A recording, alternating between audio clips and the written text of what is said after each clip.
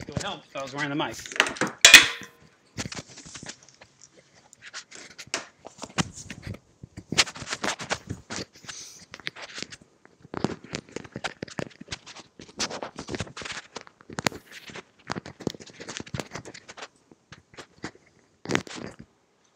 There we go. Now I'm ready for human beings to show up. Let's see how we're doing here. Oh, that was it. So everyone is here. Okay, I was afraid that I had set this to private or something during a test mode last week, but I guess we're good to go. So how is everyone? It's time for another live stream. Today's topic is going to be about clams, and I am looking forward to sharing what little bit I do know about them. I've kept clams many times over the years. Thanks for letting me know the volume's working. Today's topic is, I thought it'd be a good one. We haven't even talked about them at all on this channel. That's pretty amazing considering how many live streams we've done. But the one that we're doing this time, it's going to be, I'm going to talk about Maxima clams specifically because that is my favorite clam. And the Maxima is a beautiful tridacna clam that comes in peacock blue. Or, yeah, that's pretty much it. Just a very vivid blue, and it's my favorite. And there are other clams like Durasa, Crocea, Gigas, which becomes ginormous, like you might have seen on Survivor when they pulled one out of the ocean to eat it. So there's all different kinds of clams, but I'm super picky, and I only want Maxima clams. And I have started off with clams this big, you know, maybe an inch, inch and a half long at the most, and I fed them and took care of them, and they grew into clams that were about 5.5, 6 inches in length. And that would take a few years to reach. So I thought we could talk about some of their needs and then answer your questions and see if we can help you address some of the things that might concern you or help you overcome the fear so you can try one out. We should start off in the first place with your livestock. Does your reef tank support a clam? Are there any kind of fish or other invertebrates that could harm your clam that would consider it food? Because if that's the case, then you probably wouldn't want to buy one because you'd be giving that animal a very expensive meal. And that's similar with other things like carpet anemones. You know, like they are known to catch fish. So are you willing to take that chance and put one in your tank? But a clam itself is a very friendly creature. It's not aggressive toward others. It doesn't encroach on other things. It doesn't do any damage. It may move itself. You can try to put it up high, or you might want to put it down low. But wherever you put it, it may move itself to a spot it likes better. They have a foot on the bottom that they will stretch out and latch on to something solid for security reasons. And then they can put out mesenterial fibers, I think they're called, or maybe it's a different type of fiber, that will then grab onto the rock that's nearby, sort of tethering themselves or gluing themselves to that spot. If you have a clam in your tank and it's already connected to something, you want to be very cautious to remove it carefully so you don't damage the foot, because that could actually kill the clam. And the same goes for buying one at the fish store. If it's attached to something, you don't want them to just reach in and rip it off and give it to you, because odds are it may not make it. So it's much more important to work your way under it, use something, I don't know, like a credit card, and kind of loosen it, and then you can remove it. And the clam itself is it's a filter feeding animal, so it's going to rely on the food you put in the tank. It's not something you can direct feed. There's no like clam juice, you know, that will take care of its needs. But phytoplankton is a very popular choice, and nowadays we can buy concentrated phytoplankton from Reef Nutrition and add that to your tank every couple of days, or even daily if you like, and it will give nourishment to the clam as it's trying to grow. Now, the smaller the clam, the more food it needs. So if you get a larger one, it can handle finding food on its own, but you get the tiny one, it can find the food it needs on its own, but it's also taking in food from the lighting. And what it's doing is this symbiotic algae that's within the mantle of the clam, the light hits it, it grows that algae within itself, which produces sugars, which gives it energy, so that it can continue to grow. But a tiny clam has a very small mantle, and it just doesn't have enough surface area to capture everything it needs, so it really relies on some serious food to grow. So many, many years ago, I bought a little tiny Maxima clam, super adorable, and I put it inside my 55-gallon aquarium, but I needed to feed it, and I thought, well, how am I going to feed this clam? So I made a clam tray, of course, something out of acrylic, and it spanned my tank, and I had the clam sitting in it, and it was a little tray about, what would that be? 3 inches by 3 inches, maybe an inch deep. I put in 1/4 of an inch of sand, and I set the clam in there, and it was hanging up high in the tank to where the lights were hitting it, and I could actually put food into it. And what I was doing to feed the clam, I didn't squirt food into the clam. What I did was I elevated my gizmo to raise the clam's tray just a little bit higher than the water level of the tank, so no more water could enter in. And I would add some phytoplankton to the water, and the water would turn green. And then after 20 minutes or so, it was clear because the clam had absorbed it all, and then I could lower it back into the tank. The one thing you have to remember if you're doing this type of feeding process where you're removing from the water and you're giving it a chance to eat, if you irritate or scare the clam, it's not going to start eating from the moment that it happens. That's why I wanted to make this tray where it acted like an elevator.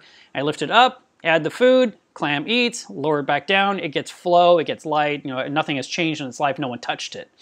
But if you are removing it like in a bowl and putting it adjacent to the tank or on the rim of the tank or something along those lines, there's a couple things that can happen. First of all, the clam might take a while to open up and start to feed. And secondarily, the water in the bowl or container could be cooling off and actually make the clam cold. And then when you put it back in the tank, it's a shock back into warmth. So that's why I chose to do my elevator system. And it worked out really well for that little guy. And side story, just a quick digression. That little clam, he was with me for several years. He grew into a large one.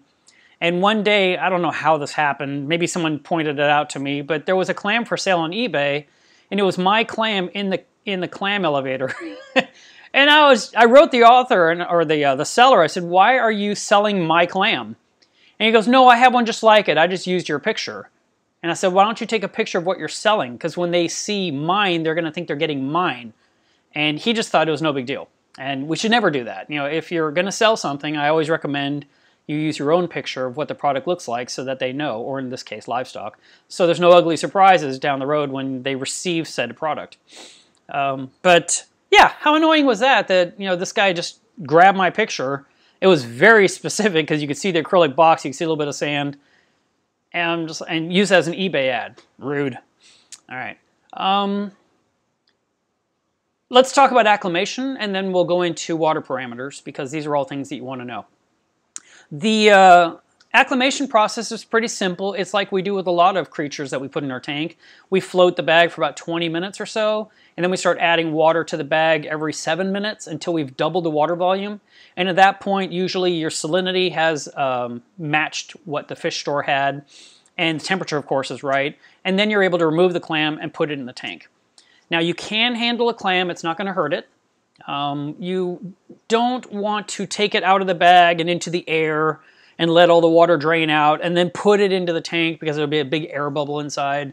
So what I prefer to do is basically take it out of the bag and I hold it on its side so no air can get sucked in and put it into the tank. I don't dip a clam or put it through any kind of pesticides. Clams only have a couple of pests that they can acquire. They are like pyramidellid snails, which are little tiny snails that bore into their body, but you can see them with a naked eye. And if you saw some on the shell, you would just take something like a toothpick and just flick them off and then put your clam into the tank. And if you missed some and you see it on the clam later, you can take the clam into your hands and you can remove those pests from the shell and put it right back into your reef where it belongs. That's pretty much it for acclimation. It's not hard. I have probably bought, I'd say 10 clams over the years. And 2 of them lasted about 5-6 years. And I bought a whole bunch at a frag swap. I was excited. I walked past this guy's booth and he had a bunch of little tiny clams, all different colors, but all Maximas. And I said, "How much for all of them?" And he just looked at me and goes, "Really?" And I was like, "Yeah, I'm just throwing it out there." And so I came home with 8 clams in my suitcase. And I put them in the 400-gallon tank. And that was in my 400-gallon version 1. But after a few months, that tank sprung a leak and everything went to crap, and I lost those clams in the process of trying to keep anything alive. It was quite the disaster. So I lost those, unfortunately. You probably have seen a clam in some of my videos that was in the anemone cube, and that was years ago, but I had one in there, and it also grew larger and larger. And remember, I mentioned at the beginning of the stream, you want to make sure you don't have animals in there that will eat clams. And in the case of that tank, I had those 2 dwarf moray eels, and I saw one kind of swimming around the clam and checking it out, and I was like, oh, okay. I didn't know it would eat it, and it did, and that was the end of the clam, and so I didn't get another one after that, and I haven't gotten one in years. And again, part of the reason is because I'm looking for a certain color. Now here's a cool little thing that you may not know, is that when you look at a clam from the side, like through the glass of your tank, it's going to be one color. And then if you look at it from the top straight down, it'll be a completely different color. Like blue becomes green. There are Maximas come in multiple colors. The gold Maxima is beautiful. The blues, of course, are what I like.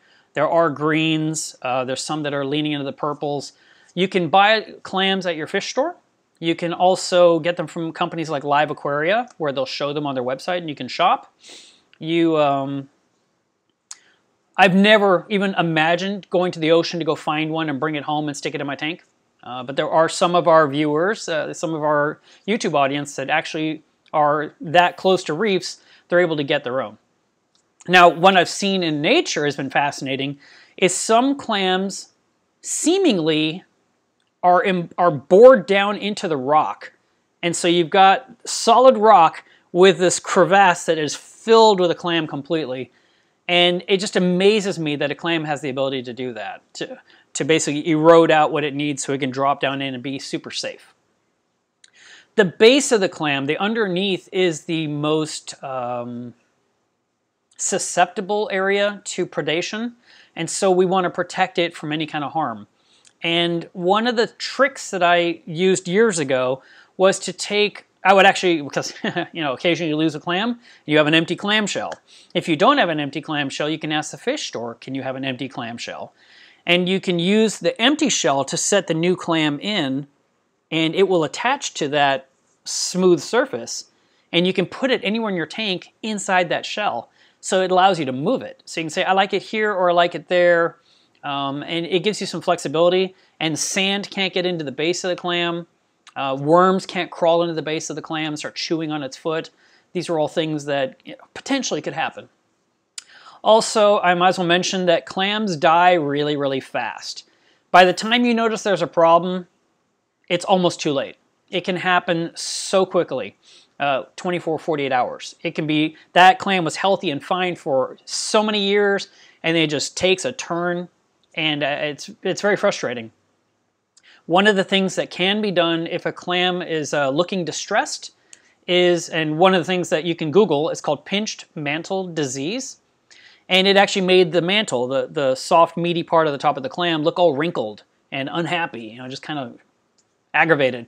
And you could take the clam out of salt water and dip it into fresh water for about 5-10 minutes. Like I said, Google it.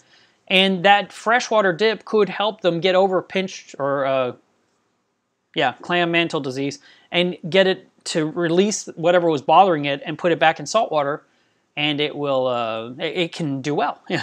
And there were people that did this successfully. I did it myself. I had one that didn't look so hot. I did the dip. I was totally freaking out because, like, it's fresh water. There's no salt. No way a clam can live in this, which, of course, it's not staying in there that long. But those few minutes were enough to knock off whatever parasites were bothering it, and then it was able to reopen, and it looked good for a long time. So I would like to, like I said, research it. Please don't just say, I heard Mark say this on the YouTube channel, so I just did it. Find out what you have to do. It's important that the temperature be exactly the same. And I'm almost certain the pH has to be the same too, which is hard to do because saltwater, freshwater. But like I said, if I have that wrong, that's because I haven't had to do it in forever, because I haven't had a clam in forever, and I haven't had to deal with any kind of pests or diseases. But I would like to, I don't want you to be scared of clams. I just want you to know there's a couple things that may happen when you get one. If you decide you like it up high in the tank, like up on a rock, and it just decides to jump to the bottom of the tank, as long as it looks good and it's happy, it's fine wherever it picks. So rather than forcing it to be in a certain area, maybe accept where the spot it shows. It's not unlike an anemone that you put in the ideal spot, and then it crawls off and goes up the glass, and you're thinking, now what?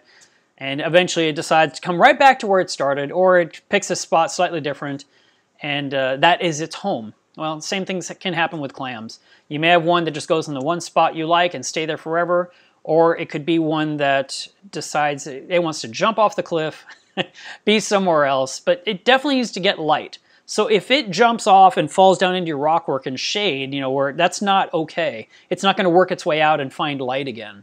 You need to get it back out into the lighting so it gets some good intense lighting. Clams will close up somewhat at night. They won't close shut. One of the indications of a healthy clam at the fish store when you're shopping is to move your hand over the top of the clam, and if it quickly tries to close, it's being responsive, that's good. If the clam just stays like this the whole time and has no reaction whatsoever, I'd probably skip buying that one because there's something not right there. Clams, the reason they close is they sense the shadow, and they do it for protection. So by moving your hand over the top, between the light and the clam, they're like, oh, what's happening? And when you put the new clam in your tank, fish are going to swim over it, and you're going to see it closing a lot the first few days as it gets used to its tank mates. Because you got a fish like Spock that's like a small whale swimming over it, and the thing's gonna shoo, and then it'll open up again.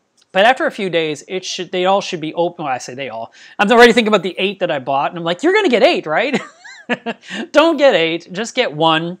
Try it out, see how it does, and if you like it and it's going well, get 1 more. Maybe you can find some that complement each other's colors. They're beautiful in groups. Another company that makes clams, when I say makes, I mean they actually aquaculture them from sperm and eggs, and they grow them from specks of crumbs into little clams that eventually come to the right size to sell, is ORA, which was one of the videos I did a few years ago, which is Oceans, Reefs, and Aquariums in Florida. And ORA sells all their livestock to fish stores, and you can tell your fish store, I want a clam from ORA, and they'll bring it in. So that is an option too, besides live aquaria that I was suggesting before. Now, let's talk about water parameters really quick, because that's an important one too. And clams are just like corals, and they pretty much need reef parameters. So we're looking at 1.026 salinity, or 35 ppt. We're looking at nitrate that's somewhere under 10. Phosphates have to be up slightly, like 0.03, 0.07, somewhere in there. Calcium should be around 375 to 450. So if you like 425, that's great. Magnesium is going to need to be somewhere around 1380, 1400. And alkalinity needs to be somewhere between 8 and 11, like usual. So, maybe 9. I don't know that I could say clams do well in those lower alkalinity tanks that run at 7. That might be one tank that should not have a clam. But if you have one and you're doing that, please let us know in this conversation or in the comments after the video is released. And, I'd love to hear from you. I'd even like to see pictures of your clams. So if you have a chance and you already have one, come over to Club Mila's Reef and post some pictures. We have a really great group on Facebook. It's got, 5,700 people in there. And we have one rule, and that is to treat others kindly. So we don't make fun of each other or put each other down. And we also, it's not a selling group, it's just a group to share your tank and ask questions. So if you have clams, I'd love to see them. And I'd love you to take a picture from the front and then take one from above and let us see the difference with 2 pictures side by side. That would be really cool. And what I'll do is later on, I'll go look up some clam pictures that I have that I took in the past, and I'll post them in the group so you guys can see what I've kept in the past. I guess they'll all look the same because of the color I like. But maybe I can find some of the little ones I found too. Maybe I'll do some digging and see what I can come up with. I'm just going to leave that on the screen for a minute. Well, actually, I'd like it to be on top of all this white. The tank looks so much better already, right? So we'll do that just for now. All right, what else?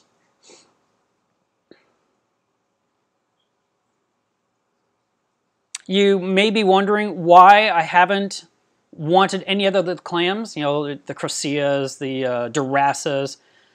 I don't find them to be pretty enough. I'm super picky about that. There's a certain look that I really like. I like the shell of the Maxima. It has these scoots that come out that are very pronounced instead of a smooth shell. And so That's why I prefer it. I had a friend who, oh, so I mentioned the reef parameters. This is also an animal that's going to need regular dosing. So if you're maintaining your water quality by use of simply doing water changes, that clam probably won't do well in your care. It's going to need something added.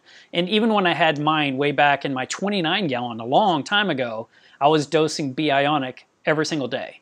And that way it gave the clam alkaline and calcium on a regular basis, kept that number very stable, and the clam used that to grow bigger and bigger and bigger. And it was a very beautiful clam. I had it for a long time. They can move about, besides the foot dragging itself to a new spot, through jet propulsion. They can just shut really quick and that will blow them over. If something tries to go into it, the clam can slam shut, but it can tolerate some strange things like a fish swimming and rubbing against it. I mean, the eel didn't get attacked. It swam right over the mantle. It was almost lying on top of it. And I was like, wow, that's amazing. But then I guess it decided it tasted good. And I missed that. I just found an empty shell. I was like, wow, okay, thanks. But I'll tell you this. Clams are not toys. They are animals. And there was a story I read many years ago on a forum where a guy, I don't know if he was high or what, but he decided he wanted to know what it felt like. So he reached into his tank and he's trying to touch the mantle of the clam. And of course the clam did not like this and slammed shut on his finger. Well, when it slammed shut, he freaked out and he ripped his arm out of the water and he threw water all over the metal halide bulbs and he burned his arm on the metal halide bulb and then he fell off his stepladder. Oh, I just died laughing reading the story and I told him, thank you so much for posting this. Because we needed the laughter. But yeah, don't pet your clam. Just let it be and enjoy it for what it is. I pretty much think that's all I've got. I didn't have a lot. I don't have tons of experience, but there's a great book called Clams by James Fothery. I'll be sure to put a link in this video's description to where you guys can get that. I'm sure it's on Amazon. If you're going to any of the trade shows, odds are that book is for sale in Dirk's booth. Dirk always has a bunch of stuff, including books. And you can get the clam book. It's a matter of fact, I gave 2 of those books away at MACNA to the group that came to our Club Milos Reef meetup that we had on Saturday morning. And that was pretty cool. They were autographed copies, so that was fun. All right. I guess I see a word pop up here about quarantine. Could you put a clam in a quarantine tank? You can temporarily. And that would mainly be for observation. And yes, it absolutely can be done. If the water temperature is stable and the water parameters are reef-like, it could work. You could even feed that tank and with phytoplankton and let that clam absorb food. But the bigger the tank, obviously, the more phytoplankton you have to add, because as you add it to the water, it's going everywhere. It's not staying congealed, and you can't just like squirt it at a clam and expect it to grab all of it in the first puff. You know, it's going to just take some time. One of the best ways to feed phytoplankton to your tank is to turn off the protein skimmer for about 45 minutes. And while that is off, the phyto stays in the system, and everything is, you know, that's a filter feeder could take a bite and have some of that phyto. But I've never like taken a clam and said I'm going to put it through 45 days of quarantine or something like that. If it was in my quarantine tank, it was just a few days. I looked at them. They still were healthy. They were open. They were happy as a clam, and I moved them into my reef where they belong because they'll be happiest there because that's the ideal environment. Where a quarantine tank is always kind of a, it's kind of a crapshoot. You know, it's set up, it should work, but it's not your reef. Your reef's where all the best stuff is, the best food, all the attention it gets. And someone, I noticed a question popped up here also talking about could it be with a trigger? You need to Google that. You need to see if triggers eat clams and find out if that's a problem. I've actually never kept a trigger, so I can't answer that question. So that, I believe, is everything I can think of when it comes to clam care. And so I don't know, I made it almost half an hour. Not too bad. Let's see what we got here. I'm going to see if there's any specific questions. One person said, I spent a lot of clams on a new car. So did I. Let's see.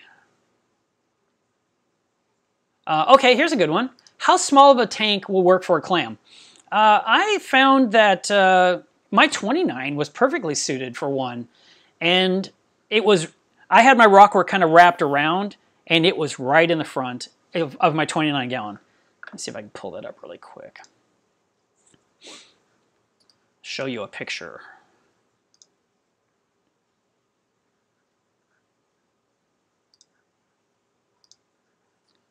One second here. I got to go to my past tanks.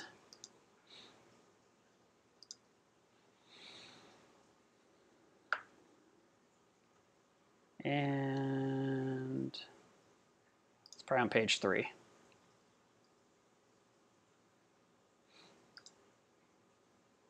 Alrighty, that'll work.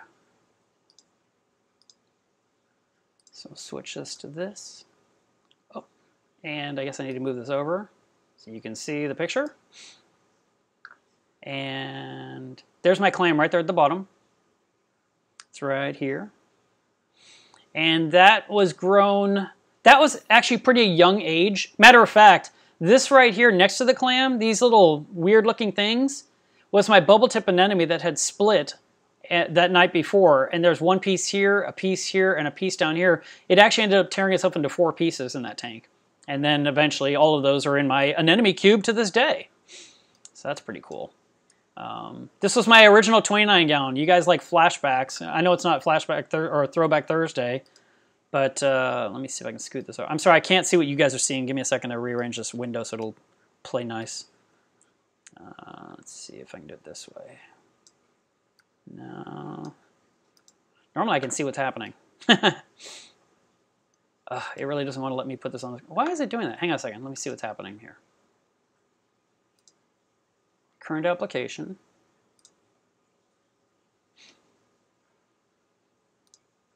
I want this to be it. And we'll go in a little bit bigger here. So this tank was running for 7 years. I had my share of live rock and hair algae. I used power compact lights over it. There's the anemone. And some of the fish. So anyway, this is on my website. It's the 29 gallon. All right, we'll come back to that. That wasn't the best presentation ever.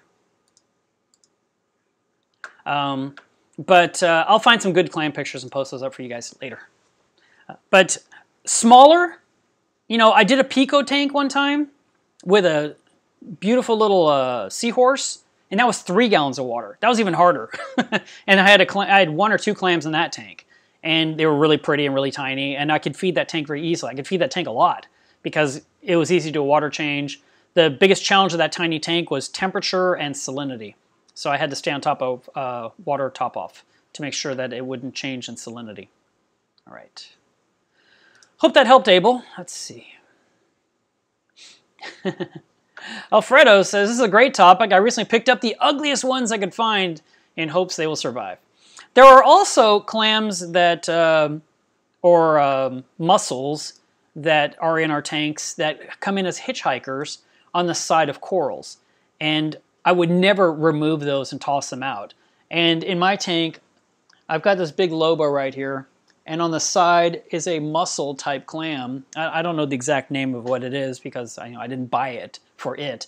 But I've had this clam for probably 6-7 years, and it opens up about that far, and it's grabbing food every single day. And then I believe there's one somewhere in this end of my tank as well, another one of those filter feeding clams, some kind of a sand clam. So some people have in the past, instead of doing a refugium, they thought, well, why don't I just use a bunch of mussels and create an entire zone and let that be my natural filtration. They will literally filter the water, so I don't need a protein skimmer. I don't need this, I don't need that. And there's been really cool demonstration videos by people at NOAA where they will show a tank filled with mussels and they add a whole bunch of brown water, and then 30 minutes later it's crystal clear because the clams filtered it all out. Yeah, you can do that. It's an interesting experience. I don't know if you'll want to do that long term, or if it was like, oh, that was kind of cool, but kind of want to do something new now. But very few people have actually gone through and got a bunch of filter feeding clams to load up a refugium zone basically and let that be their filtration. I can't imagine 10 people doing it.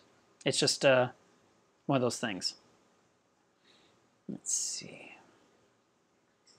Patrick, welcome to the stream. First time. So I'm glad you're here. Let's see. Cindy said, I had 2 Maxima clams in the past, and they died after a couple of months, or a few months. So the question is going to be what caused their death? Was it just a lack of the elements that they needed? Was there a fish in your tank that was picking at them? Did something fall on them? Did they not get enough light? Those are some of the things that come into play. Or odds are, didn't get enough food. Because a lot of people, and maybe you included, have very low nitrate and low phosphate. Because you're setting up tanks with dry sand and dry rock. And I keep telling people use live rock. And this is one of the reasons, because of the good stuff that's in there. Ah, there's a good one. So Macy's daddy says, I love copper bands, but they also eat clams. And I do have a copper band. So that's logical. Butterflies will definitely pick at clams. So any kind of butterfly that's in your system, you're going to take a chance. Another fish that could nip at a clam would be in the dwarf angelfish family. Specifically a flame angel could be a problematic situation for a clam. Now in that 29-gallon you saw, I had a clam and I had a flame angel. I also had a long-nosed hawkfish in there, and I had an arrow crab, and everyone got along just fine. And eventually I broke down that tank and I set up the 280 and I moved the clam from that little tank into a 280-gallon reef where it had metal halide lighting instead of power compacts, which power compacts were basically a precursor to T5s. They were probably half the strength of what a T5 could put out, but it worked okay for me at the time.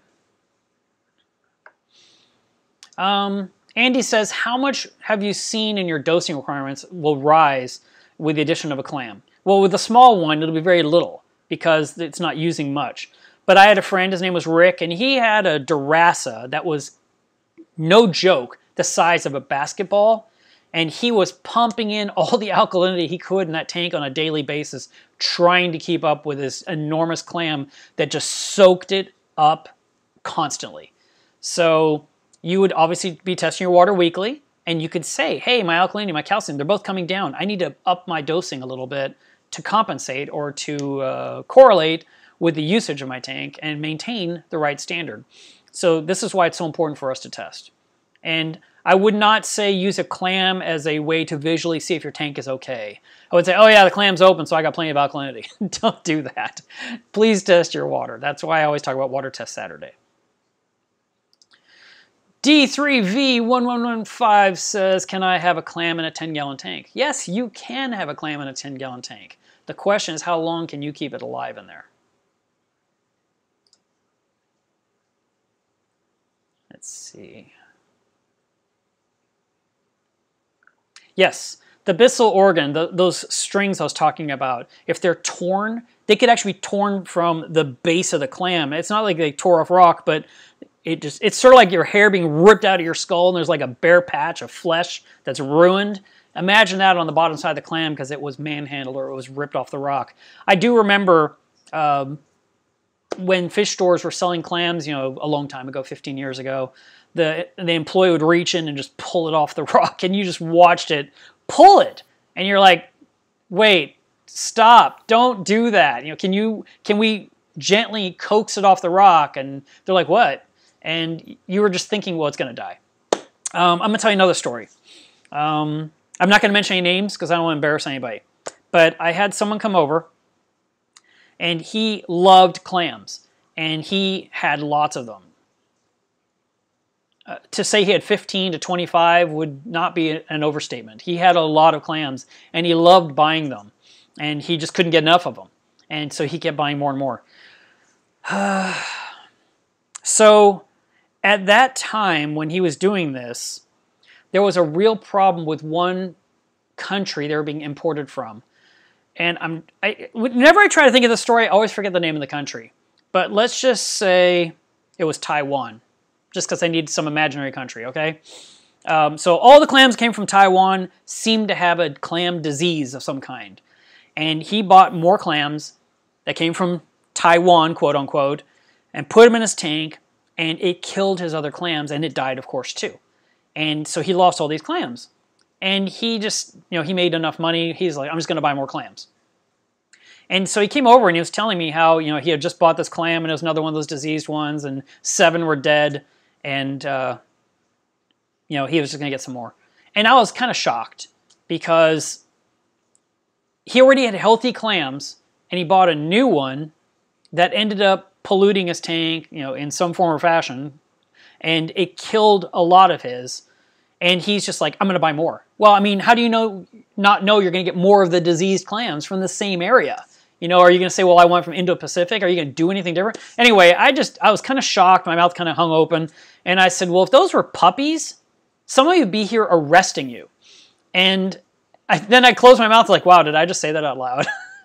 And he was here with his partner. And his partner actually came up and whispered to me and said, thank you so much for saying that. And apparently it clicked in his mind, and he's like, yeah, they really aren't disposable animals. These are living creatures, and every one of them matters. And so he actually at one point told me, I'm not going to be buying them like I used to. I do want to get a few more, but you made a good point. So that was, a learning experience. And like I said, I'm not going to, say his name or anything like that. But super nice guy. I just, just wasn't quite seeing it the way I saw it.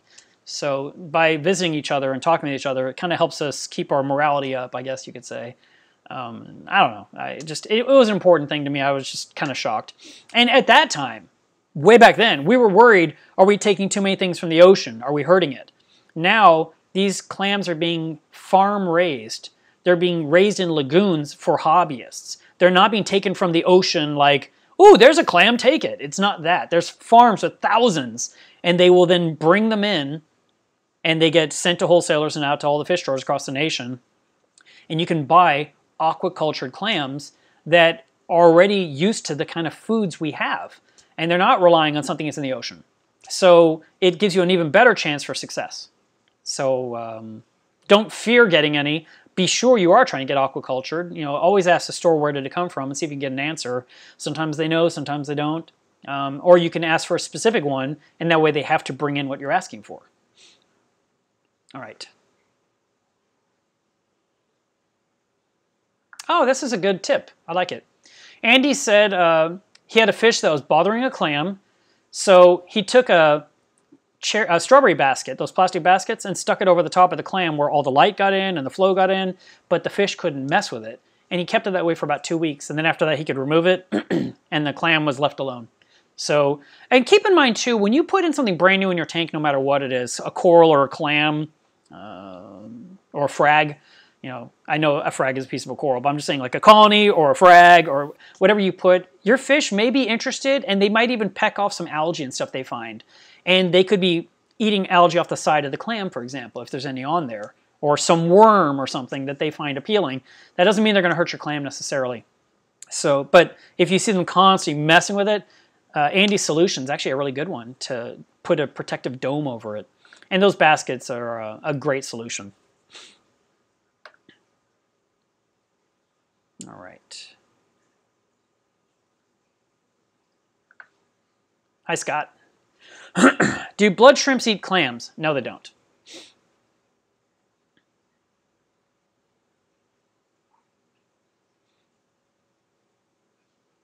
Let's see. I'm scrolling here, guys.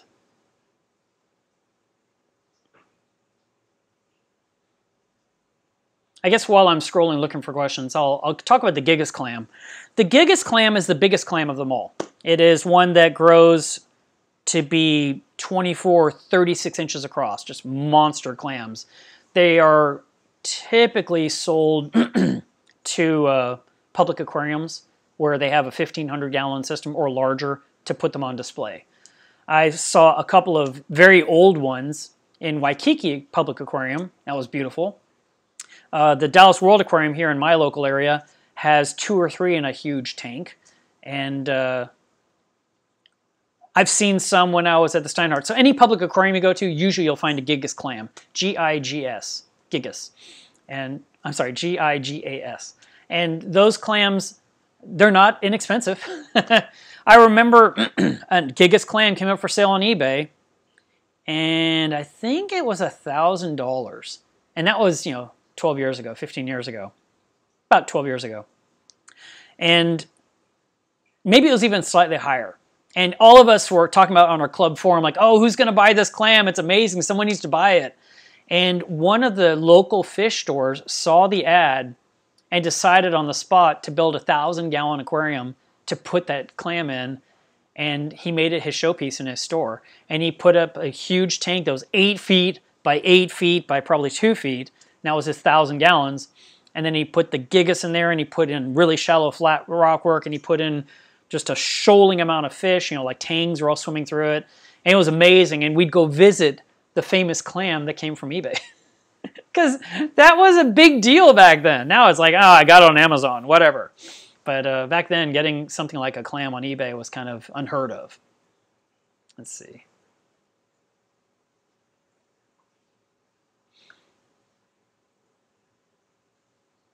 Thank you, David, for bringing that up. I didn't think of that one. The polyclad flatworms, the really large ones, they're on my Critter ID page under the pests or under worms. Those things are actually designed to kill a clam. They're a flatworm that crawls over the top and looks like clam meat as it's eating the clam underneath, and then there's an empty shell. So if you see these very large flatworms in your tank, you need to siphon them out before they get to your clam so they don't harm it. Also, predatory snails like whelks will eat a clam, and that has happened to me once before as well. Oh, Pacific East Aquaculture, another one that grows clams. You definitely want to shop from them. That's another one. That's Dr. Mack's business. And when I was at a recent show, sorry, my throat's really dry. When I was at a recent show, they had some very large, like 6 to 8 inch clams for sale. And that was when I was in Iowa. And it was kind of a neat thing to see because, you're seeing everyone showing up with frags. And this vendor came with these huge clams. And I was like, oh, that's so cool. And I kind of wanted one, but at the same time, again, it was one of those things where I'm there on Saturday and I'm flying home Sunday afternoon, and I didn't want something in a bag in my hotel room where the temperature is usually cool for such a long time before I'm in a plane. The one when I bought the 8 clams, I bought them, he bagged them, I put them in my suitcase and went straight home within 2 hours. And I was already acclimating them, within another 3 or 4 hours. So, they were in a bag, maybe a matter of 6 hours before they got in my tank. I was able to keep them happy. Green Navy says, I have a clam with a big hole. Is that normal? I've had it almost 2 years. Do you mean, because there's like a thin, narrow part, and then there's a larger, which kind of makes you think of a mouth, because one sucks in water and one blows it out. Sometimes the hole will look actually quite large. It doesn't mean that the clam is suffering. If the clam is just way hanging open, it's just so open, it's never been that open before, and it's staying that way, or can't even retract shut, like the shell is so heavy it can't close itself anymore, that would be an indication the clam is in distress. There are crazy stories where people have fixed a clam, like the hinge broke on the shell, and they would use putty and create some kind of a method to where the clam could continue to exist a little bit longer, sort of like putting a cast on your leg. And I thought that was kind of clever. That was one of those 1 in a million stories you almost never come across. Let's see.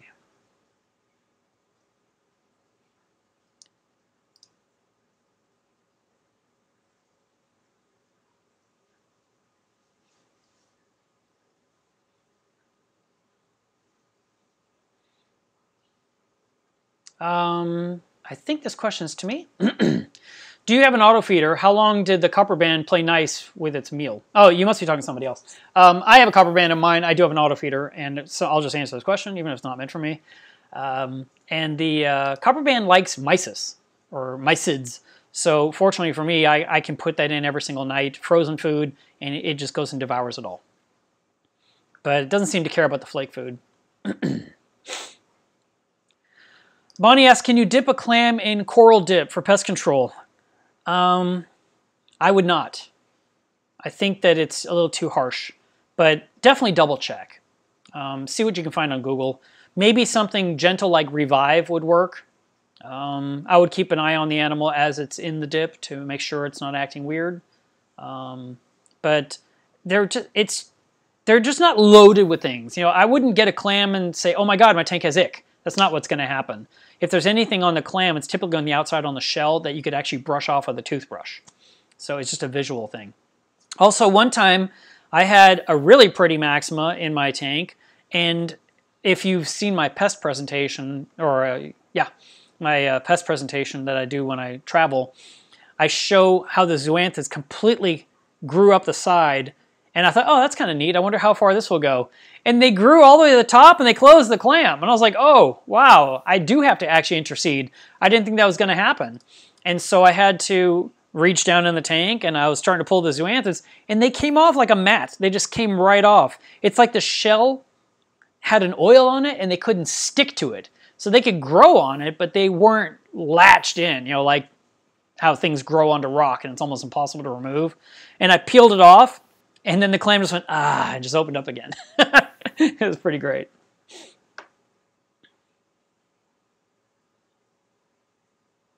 Reef and Dive says, I really want a clam, but my biggest problem is I have a Valentini puffer that has a reputation for eating clams. Well, have you been feeding it clams? Because that would be part of the problem. The other choice is to get one small, inexpensive one and see how it goes. Yeah, but yeah, that's why I started this whole presentation with what livestock do you already have before you get something new, because you could be putting in an expensive meal for that fish that you already have, or eel, or whatever it is that goes through. Yeah, now I see who that question was for. It was not for me.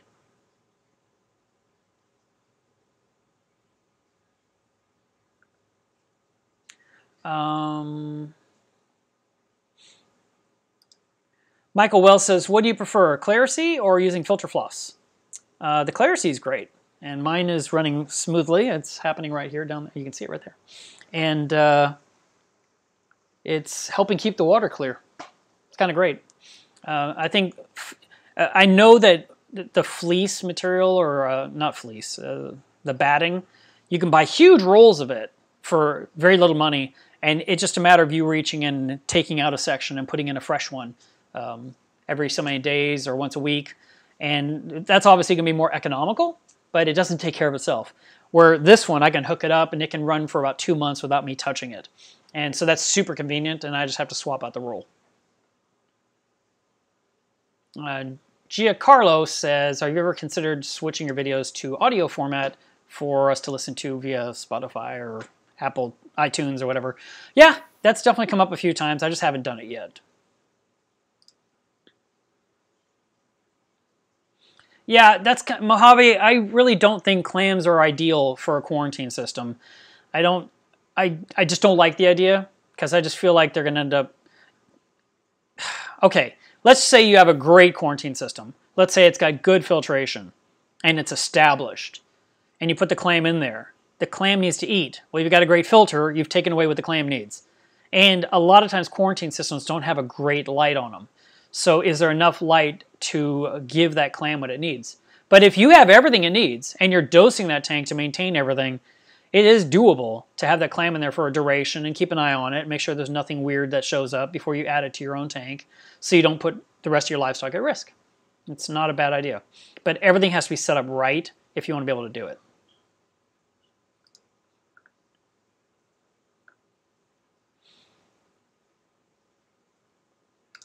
Luke says, I'm setting up a 100-gallon mixed reef tank. Would a purple tang and a whitetail bristletooth tang be a good algae team? Any other fish you would really like and enjoy watching? I actually have the purple tang and the bristletooth tang right there.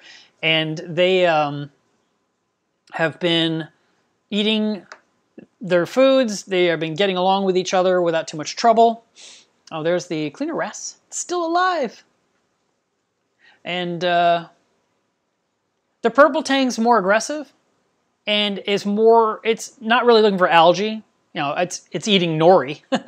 It's like free algae, but not like hair algae. But the bristletooth tang is a worker tang. It's great. I feel like any tank that has space could have a bristletooth tang or a yellow eye cold tang, because they clean the glass, they nip at the sand, and they nip at the rock. They're constantly sucking up whatever they can find to get algae out of your tank.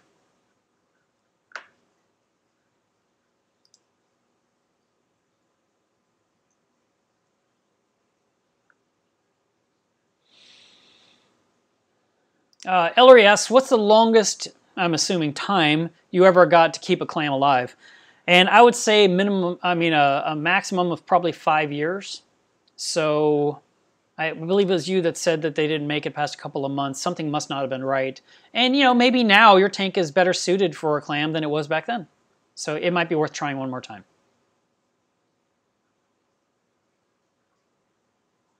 I like how you guys are keeping this clean. I see people joking around, but thank you.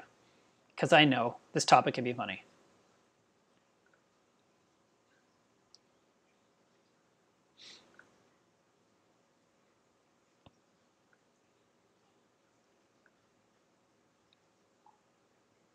And Ellery, I don't know the answer to your question about, I do know you can do a freshwater dip, but it's got to be right.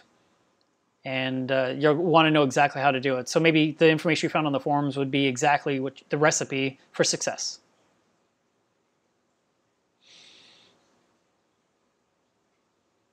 Let's see.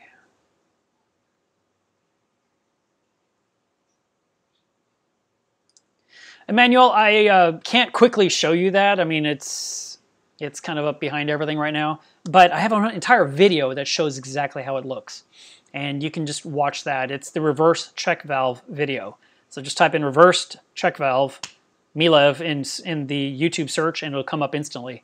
And it shows exactly how it was installed and how it works. And it shows it happening over and over. It's a really short video. It's not like one of these big, long live streams.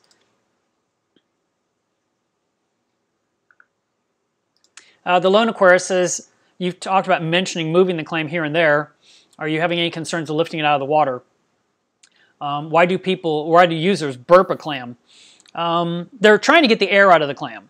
And that's one of the reasons why I prefer not to get it out into the air for as much as possible. And one of the reasons I prefer to have the clam on its side versus standing straight up where it can drain out through the area where the foot is.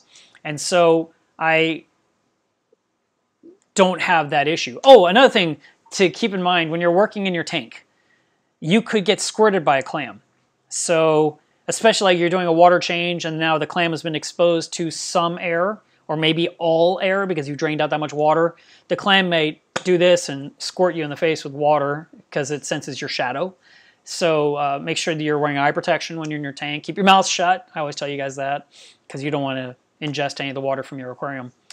And it is possible while you're acclimating a clam, while you're inspecting it, for it to squirt you. So again, that's another time to keep that in mind. It could happen. Or it might squirt something that matters nearby that can't get wet.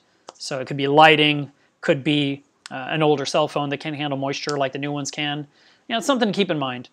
But I'm not actively pulling clams out of water nonstop. I'm more like it went into, a cooler. I did my acclimation process. I've inspected it. I maybe brushed it off with a toothbrush. And then I went ahead and I put it into my tank. It was out of water for mere seconds. Didn't even have a chance to drain any liquid out. I have a feeling in the past I did put mine in Revive. But that was so long ago I just don't recall. Sorry, guys.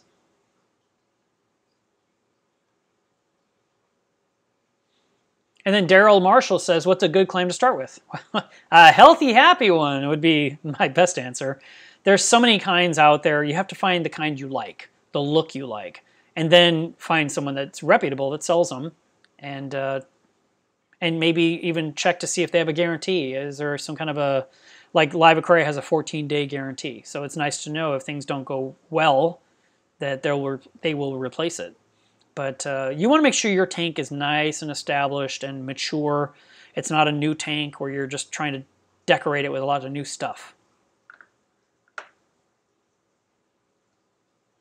And then Tim says, when you say stable, how stable is stable?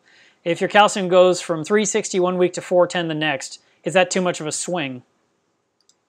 And the same with alkaline magnesium. Well, if you're dosing properly, those numbers should stay very stable from week to week. 360 to 410 is not much. 360 to 550, that's a lot. Alkalinity, that's 7 that goes to 14 and back to 8 and then back to 12 and then back to 7.5. That bouncing around like a horrible stock market, that would not do well for a lot of livestock, let alone the clam. So You want to try and keep your numbers as tight as you possibly can. There's always room for variance, and it's one of the reasons why it's so important to test every single week.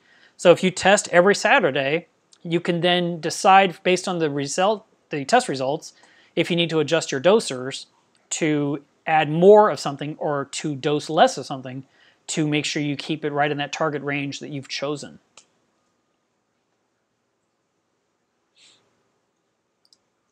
Eric says, are all clams equal in terms of hardiness? That's a good question.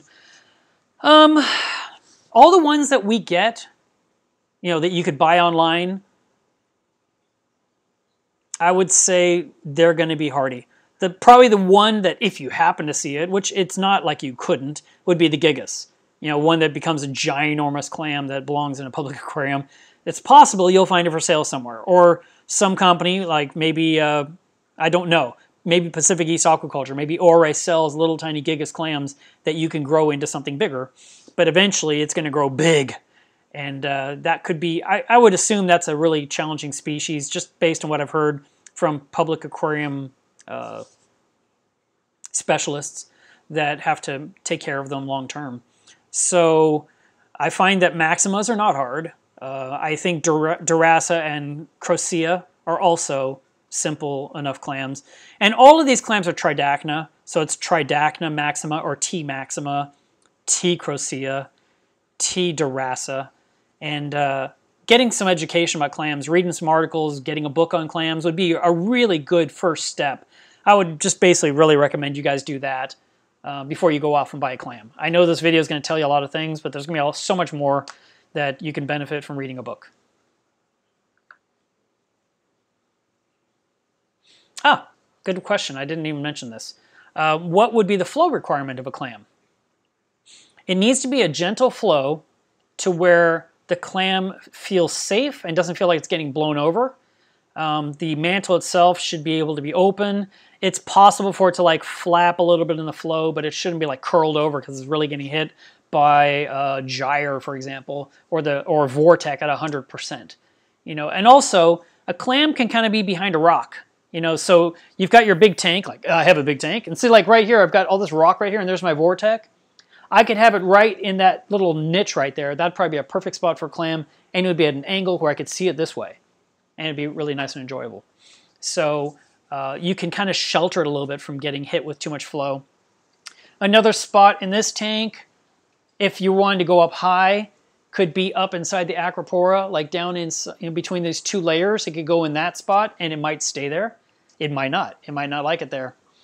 And then way over here on this side, it could go right behind this maize coral. And clams don't put out any sweepers or things that could hurt the neighboring corals. Now the corals could hurt the clam, so you don't want to put near an aggressive species like Hydnophora or like a torch coral.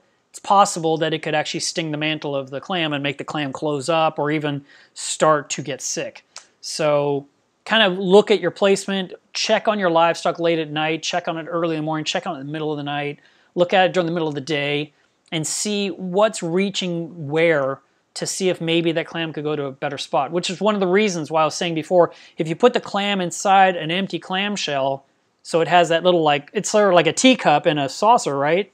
You can move it slightly, and then you could even putty the shell where you need it to be, and the clam will be holding on to that empty shell. And so now you've got it in a nice, safe, secure cradle, and the clam is holding on and feels safe, and nothing can bore into it from below. So you could do that. And then Odile says, how long should your tank be set up before you get a clam? I always like to say 9 months. I always go with 9 because I feel like in 9 months, you have seen all the craziness happen in your tank. You've run into the issues that happen to new hobbyists or even new tanks. And you've overcome some hurdles, and now things are stabilizing. So I like the 9-month mark only because I feel at that point you've become mature with that tank itself. It isn't that, for example, if you have 5 years experience having aquariums, 9 months of reef keeping is still a big learning curve. And now that you're really comfortable with your tank and you've been able to really dial in all your dosings to get the numbers where they stay consistent week after week after week, allows you to put in something that might be slightly more challenging, such as a clam. How do you know when a clam is dying or dead, and when do you need to remove it? Well, when they die so fast that typically when you're removing it, you're removing an empty shell. I mean, that's the thing. They can die in 24 to 48 hours. And so if you catch a clam that's gaping, which means the mouth is, the opening that the water flows out is so big, or you see the mantle is curled inside the shell and the shell is just wide open, and you're seeing much more shell than usual because there's less mantle because it's receding. That's a really bad sign, and it could be too late already. It's possible to put through a freshwater dip and maybe it'll recover.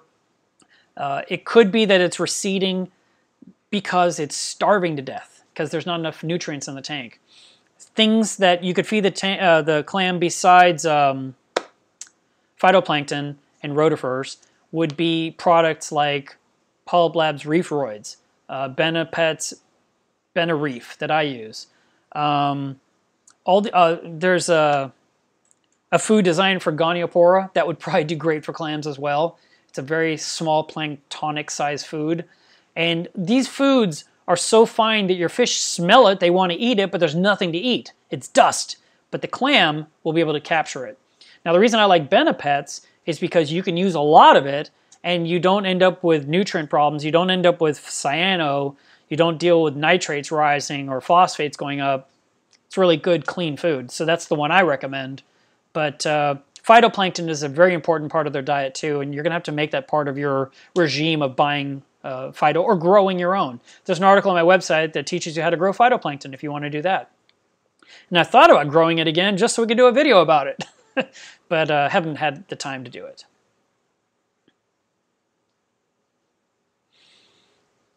Weevil asked the question, can a clam mate in your tank? Yes, clams can spawn. You're going to need a male clam, you're going to need a female clam, just like you're thinking. And each one would spawn into the water, the fertilization of the eggs would occur, and if some happen to settle out and nothing in your tank ate it, which would be impossible, you could potentially see little tiny clams one day, but don't expect it. Rather, you're just going to see some spawning event. It's really neat. You take some cool pictures. You take a cool video. You share it on Facebook. You send it to a buddy in a text. Look at this craziness.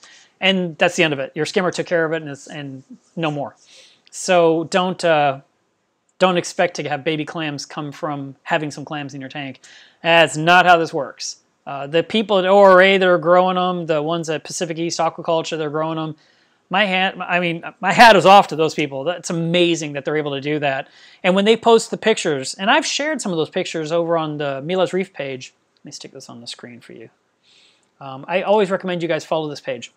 This is my Facebook business page. And I share all kinds of cool things I come across. And I remember sharing pictures from ORA where they showed the tiny little clams next to a ruler so you could actually see it was like a 1/16 of an inch. And to think that was going to become a 1-inch clam one day that you and I could buy and put in our tank is really amazing to me. All right.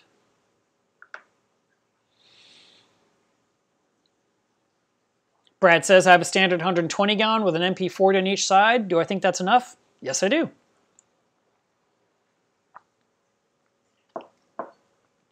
The Facebook group was called Club Milos Reef.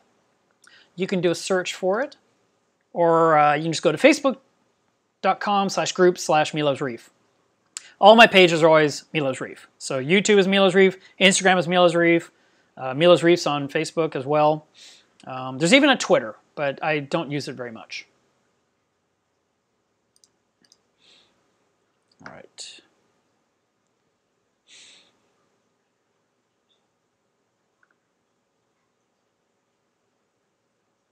Oh, you know what? EJ said, I saw on another channel where clowns were hosting or living inside a clam.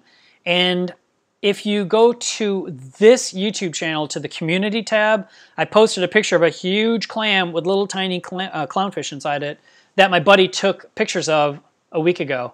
He was at a fish store. He goes, look at this craziness. And he sent me like 9 pictures, and I took one and shared it with you guys. That can happen. You can have different animals living in, or literally in, the clam or very close to the top of it and just kind of hang around it. It does happen. It is really weird, but somehow the clam doesn't get mad. Abel, thank you for the super chat. I appreciate that.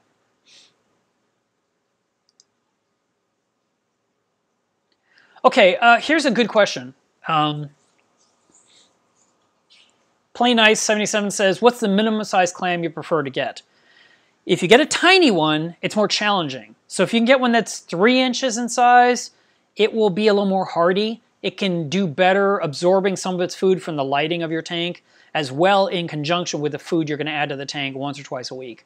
You know, when you're feeding your fish, as you know, they get excited, they swim everywhere, they chase the food down, and some of them, especially tangs, will poop into the water, and that poop blows around everywhere, right?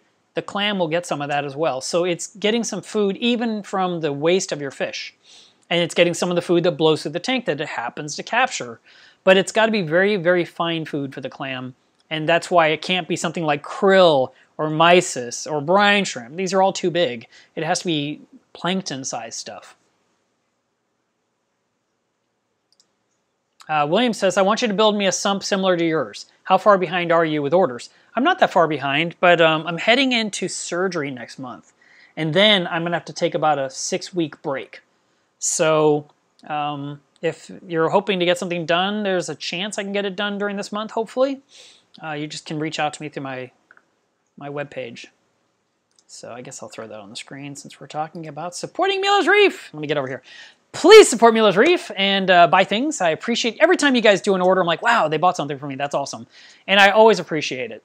And I fill orders as quickly as I can. A few orders came in this week, and I emailed each of those people saying your order goes out next week because I was out of town. I only got home about an hour ago from a trip I was just gone on. And I am back to work.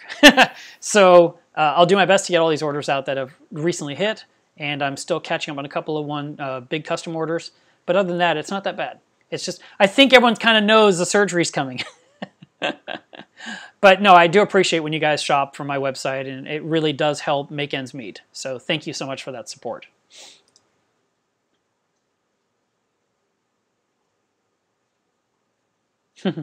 G-Max says, if you like clams, spike that like button. I like it. Like!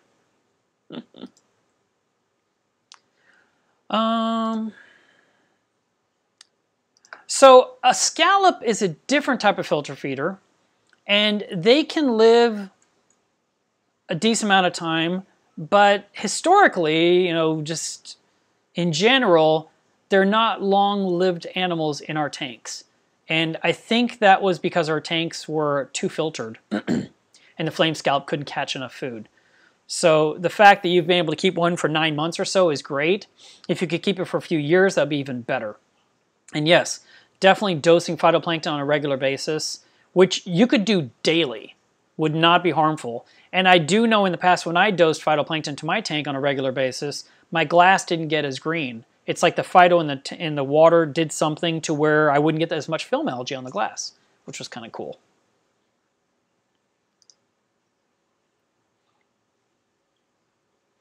And Myers Reefs and Pets says that mushrooms are growing on my clamshell. It hasn't affected or harmed it, and it looks pretty cool. Yeah, it won't hurt it, and they will peel off. They won't hold on super tight. So if you at some point wanted to remove it, you can. Oh, this is nice. Andy says that he's got a flame angel, a gold flake angel, and a Valentini puffer that leave the clam alone. So he says I do feed heavily, so maybe they're nice and fat and happy, and so they're not picking at things that we care about.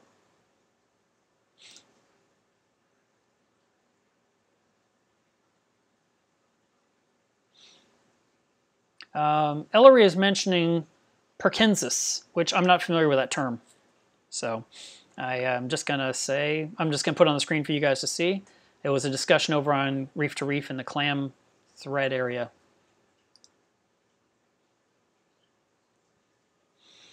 Clams and urchins get along just fine, so you don't have to worry about them not getting along. They'll do just what they need to do. And the urchin may even clean off the shell of the clam, especially if some kind of algae is taking place. Can a clam tolerate an anemone? Yes, it can. the anemone's tentacles may get near it and touch it. In that one picture I showed you, I had that large one that split into pieces right next to the clam, and the clam didn't move away. Then the anemone didn't seem to do anything. It was like nothing was going on. I think because the tentacles couldn't touch the mantle. They were just touching the shell when it really expanded out. So yes, that should be just fine. Mr. Reef Buster, you're supposed to be working. But I'm glad you're here.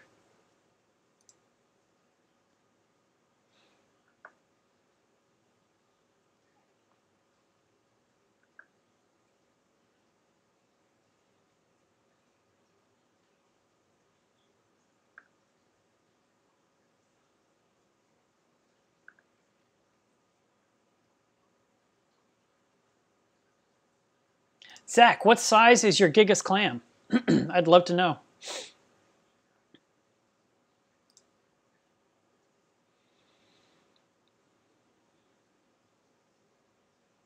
Scott says that his sailfin tang nips at his clam's mantle from time to time, no matter how much food he puts in the tank. So there is a chance that could happen to you as well.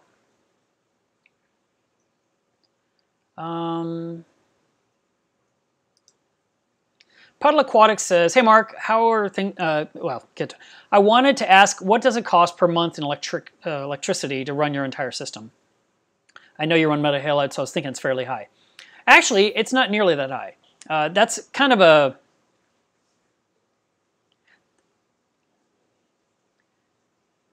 People will just throw out certain numbers that make absolutely no sense. Like they will say if you get metal halide bulbs, your electric bill will go up $200 a month. And that's based on nothing. There's no physical measuring of wattage, kilowatt rates, hours of the day, because all of those come into factor. My own tank, I've done the math a couple of times. I do these electric analyses of my system from time to time, and they're on my website in the blog area. But I think last time I checked it, I'm somewhere between $65 and $85 a month for the entire system of anything that's saltwater related that's running. So anything plugged in that turns on for any time period whatsoever, whether it's pumps or heaters or skimmers or circulation pump like on the saltwater vat, the frag system with all of its associated gear, anything plugged in the wall, I measured it, took my price per kilowatt hour, and it came up with a price that's somewhere around 65 to 85 bucks. And I live in a house with 2 bathrooms. I have utilities. I have washer dryer. I have dishwasher, oven, stove. It's all electric. I don't have any gas, so I'm paying electricity for everything. And my bill last month was somewhere around $200, including my craziness that is behind me. So I don't think it's that bad. But if I was trying to do this exact same thing in California, where the kilowatt rates are 7 times higher, it could cost a lot more.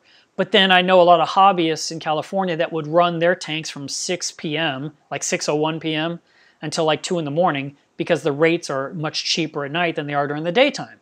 And so deregulation didn't work so great in California. In Texas, it did work out in our favor, and I have a very good rate. I think I'm paying somewhere around 6.9 cents per kilowatt hour, so I don't have to really worry about it. And then I did all the other things people do to save money. I changed lights in my house. All my bulbs are now LEDs and stuff. So there's that. But it's not horribly costly. Even my return pump uses very little power. My Nio skimmer, those little pumps use very little power. They're not big energy hogs like we used to use, where we'd get some huge pool pump and we would run it and it would be 400 watts of power just to keep your return pump running 24 hours a day, 7 days a week, all year long. That was like $25 a month for that one pump. And now I've got 3 metal halides on there, and they're each running 7 hours, and they're pulling 400 watts basically per bulb. And so you got 1,200 watts I'm using for 7 hours. Do the math there, do it times that. I think that comes out to like $15 a month in metal halides. So I hope that answered your question.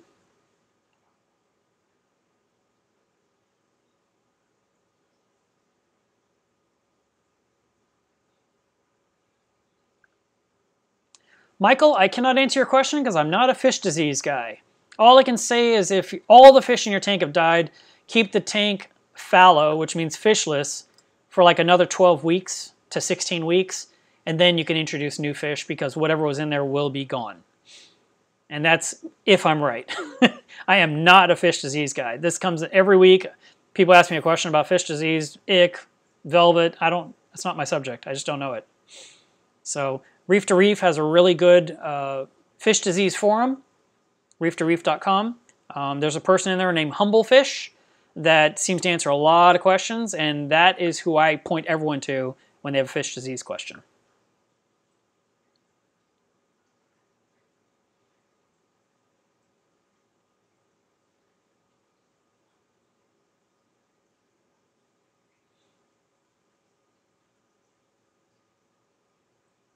Michael says, can you use, or I don't know if it's a question or a statement, but can you use, or you can use the bottom of a 2-liter bottle with a hole, and you can actually squirt the Fido into that area? Yes, you can do that. What I would recommend if you're going to do the feeding dome over a clam, make sure it's big enough. And I would actually use the top of it rather than the bottom because I like the way it comes to a spout. And I would drill some holes in there so that way it can't lose the oxygen within while it's doming. And then you can squirt it in your Fido, and you can do it multiple times because you're going to squirt it in, and the clam's going to start absorbing it, and some of it's going to bleed out through the little holes just because there's flow in the tank, and you can put in a little bit more and a little bit more. But got to get that dome back out so you don't starve the clam of oxygen.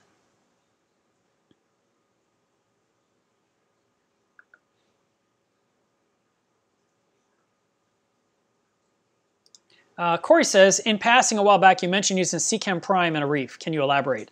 Seachem Prime is a magical elixir. I have no idea what the ingredients are, but it is something that locks up ammonia, nitrite, nitrate, chlorine, chloramine. I mean, it's a great safety net if things are going wrong in your tank. If something is really wrong, you can add a capful per 50 gallons to help lock things up while you're fixing whatever's wrong. And when I say by really wrong, things are starting to die. You're pulling out things that are already dead. The water has turned milky for some reason, and you're just trying to save what's left. Adding Prime can help lock up all those ammonias and the toxicity that is rising in the water to help get your livestock out of there and into a hospital tank or a quarantine tank or a Rubbermaid vat or whatever you're going to move it to. But I don't use it like on a regular basis. I buy a new bottle every single year. I never trust an old bottle because I just feel like I heard a story, so I just believed that what he said was true, that the bottle had expired and the contents ended up being what it didn't save his reef when everything was going to hell. And so he said, I wish I'd had a new bottle. And so every year I buy one fresh bottle. It doesn't cost much. Maybe it's 10, 12 bucks, and I stick it under the anemone cube. And if something were to happen, I've got it ready. It's just an emergency thing. You can also use it with your RODI water if you wanted. If you were concerned with chloramines in your area. There was a summer here where Texas had such a bad drought that our water, something was different. You just knew it. You could smell it. You could taste it. It just was not normal. And I started adding it to my water automatically. I'd fill this thing up with water, and I'd add a cap full of Prime, and nothing weird happened in my tank. And I was down at the fish store, and Frank said he was doing the exact same thing with his water because he knew about the drought. Because what happens when the water gets really low, the water table drops in Texas, it's dirtier water. I guess it's more concentrated, and the city is actually adding more stuff, including chloramines, to keep it healthy or safe for us for human consumption, but that doesn't make it safe for reef tanks. So by adding Prime to the water, that was one way that we protected our systems. And so all of his customers were getting water that they could use in their homes, like when they buy jugs of water, it all had Prime in it. And once summer was over and rains came back and the drought was lifted, we went right back to not using it. So it's just something nice to know. I see Antonio is here. Hello, Vivid Creative Aquatics. That is his flow accelerator that he 3D printed. Glenn says, how's your neck this week? I took a lot of pills this week. It's doing fine. So thank you for asking. I've had to do my best to avoid some serious headaches. Let's see. Okay. What's the best way to keep good levels of nitrifying bacteria? I'm using dry rock, bare bottom with ultra low nutrients. I just feel like there's not enough bacteria. There's a good chance there's not. You may be absolutely right. You can add something to your tank on a weekly basis, like Microbacter 7. There's some other products. I just read about something brand new coming out from Brightwell that is like super concentrated and even can be used to help cycle a tank more quickly than the typical, I believe, wait 3 weeks. And they're saying, you could cycle it in 5 to 8 days, I believe it was. It was a quick email. I didn't memorize it. But it's something brand new coming to market. And so it's going to be a really dense culture of bacteria. I don't know if that would work in your situation, but it's nice to know that we have more and more options. I do know that the Benereef food that I use has bacteria in it. And then, of course, I've mentioned Live Rock Enhance and Reef Enhance. Reef Enhance is a food. Live Rock Enhance is a bacteria that helps to denitrify and to eat and consume waste in your tank. And so when you put that in 2 times a week, that will actually buffer up your bacteria levels as well. So those are some of the things that I consider could work. And they're simple to use.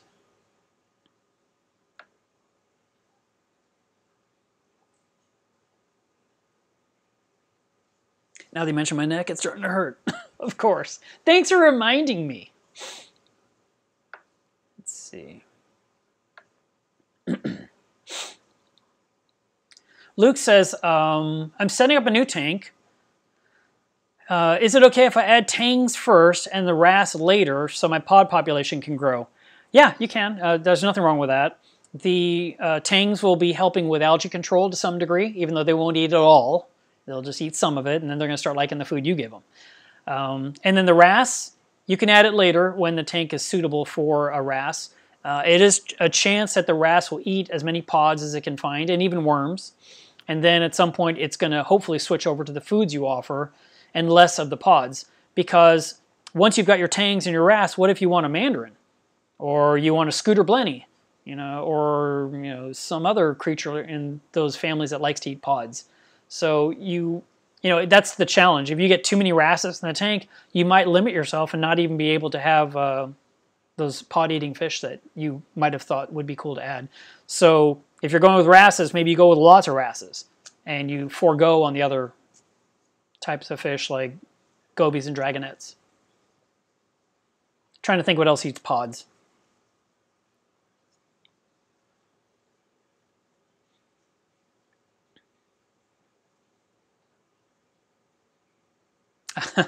Scott says, my squamosa has gone through an alkalinity swing that was up and down, and after a lovely dose of Febreze, thanks to my little one.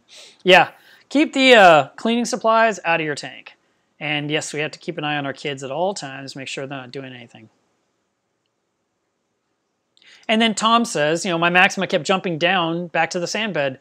They're fine on the sand bed. There's nothing wrong with it. I mean, I know in nature they can be on rock, but they can be just as fine on sand. And I actually prefer them down at the bottom, because that way when I get up on top of my walkboard and I'm looking down at my reef, I'm seeing the clams against the white backdrop of the sand, and it's beautiful.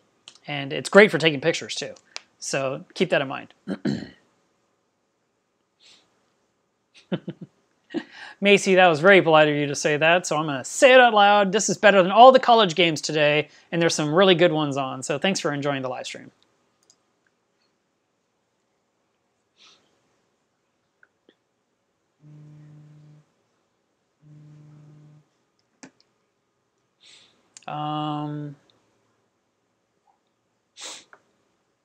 Are there any good products that are safe to clean the outside glass of the tank?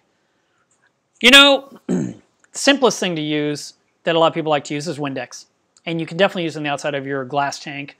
I would just spray it onto the towel and then rub the glass down. That way you're not spraying toward the tank and toward the filtration. You can also use vinegar and water. You can just water. You can use RODI water. And that will clean off most anything off the glass. There's also products that different companies make made for aquarium glass, and even made for aquarium that are made of acrylic, that you can use to polish your glass and make it pretty. When I was cleaning my old tank, I had a newspaper subscription, and I would use newspaper and Windex, and the oils and the ink would make the glass nice and slippery and shiny. But then some product came to market years ago that Frank was selling that was this really, really great glass cleaner, and it was like Rain-X in that what it did was your glass was clean, you could see through it perfectly, and it was slippery, so your cleaning magnet would glide so much more readily back and forth. And then at some point, the company, I guess Frank was doing such a good selling it, because it said something like reptile cage cleaner, and they said, well, we're going to make a new label that says, aquarium glass cleaner. And he's like, okay, I don't care. And so then they changed the label, and then they tried to charge more per bottle, and he says, I'm not going to sell it for that. And they're like, but we paid for these labels. He says, I don't care. I didn't even ask you to do that. I could have sold reptile cage cleaner for the rest of my life and been happy. I just knew it worked really well. And he ended up parting ways. And so I lost that source for a really cool glass cleaner. But there's some other stuff on the market. Fritz has one that I've used that works pretty well. And you can always make something. I'm sure there's some homeopathic glass cleaner out there where you can use tea tree oil and, I don't know, tree sap, to clean your glass. I don't know. But I've used Windex many times. I've never once even was slightly worried. But I would never use that on acrylic because it could crazy acrylic. So that's why vinegar and water is another choice. And then Scott says, is it normal for them to move around? Yes. They can be in one spot for a very long time, and then suddenly they just decide they want to be somewhere else. And when they are up against the glass, it kind of ruins your view because now they're facing into the reef and away from your eyeballs, and so you can't appreciate it, and you can't use your cleaning magnet now. You may have to actually kind of nudge it back where it needs to be and maybe get lucky. Or like I said, put it inside an empty clamshell so it's secure on that and it lets you put it where you want it.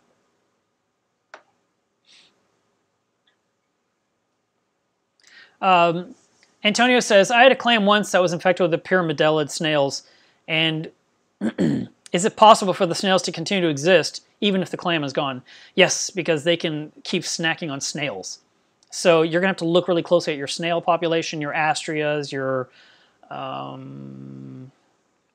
Trocus snails, and look around, the opening where the foot is, and see if there's lots of little tiny snails, those little tiny pyrams. They could be boring into the snails and eating those to stay alive.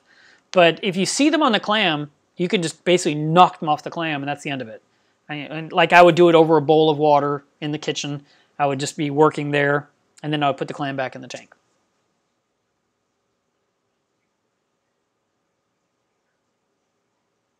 And True Reef says he bought a clam a month ago after 6 years, and it's doing great. That's awesome. Rosano, how exactly did that happen? Was it stinging the mantle? Because that's the thing. If it's able to touch the meaty part of the clam, I could see how the nematocysts of an anemone could cause the damage. This one, I don't know what it is. I'd have to Google it to figure out what you're asking me, so I'm going to skip past it.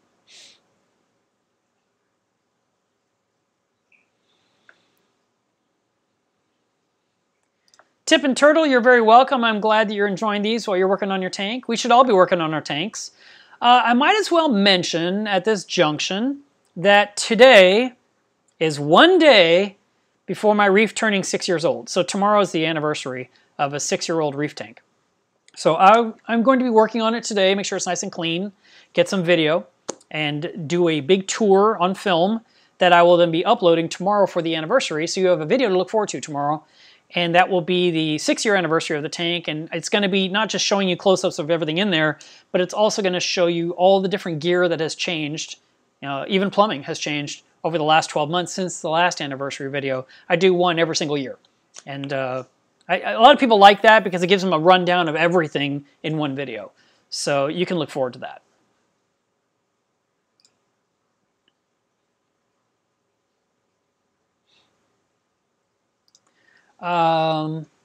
PTAC, Nick, hard to say that out loud. Do you do frag tanks? I sent plans for frag tank, but I didn't hear back. I might not have seen the email, so feel free to send it again, and I'll take a look at it. Do you have the pump for the vacuum attachment? I have one MaxiJet in stock. It's a MaxiJet 600. It'll fit that. Most people want the MaxiJet 1200. I don't have any in stock right now. but you can get that from everywhere, including your fish store.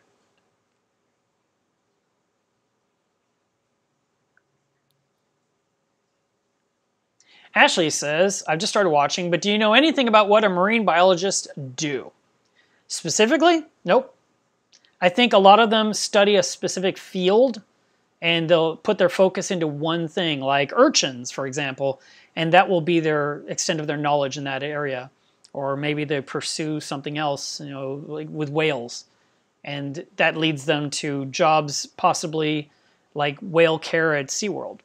Something to those degrees. I don't know. It's actually one of the things that I kind of wish when I was in my 20s, I wish I'd considered studying marine biology, because then, I don't know, I'd have some kind of initials after my name. But I didn't. I instead worked and took care of my family. So it's just one of those things. It wasn't something on my mind at that time. And then later I got so deep into this hobby, you'd think that's totally what I should have done. And oh well, opportunity missed. Tippin says, are you still running your biopellets? No, I haven't run biopellets in probably 3 years. Minimum par for an average clam. Oh, I'd say 120 would be the absolute minimum. 120 to 200 is pretty common on most reef tanks down at the sand bed. It would probably do better under a more intense lighting, a little bit higher up in the rockwork, if you can get it to stay there.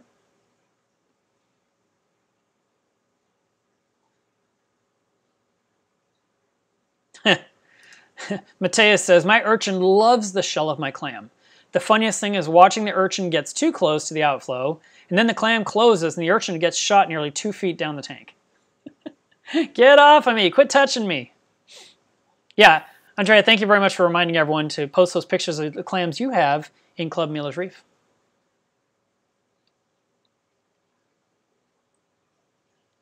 Hi, Adnan.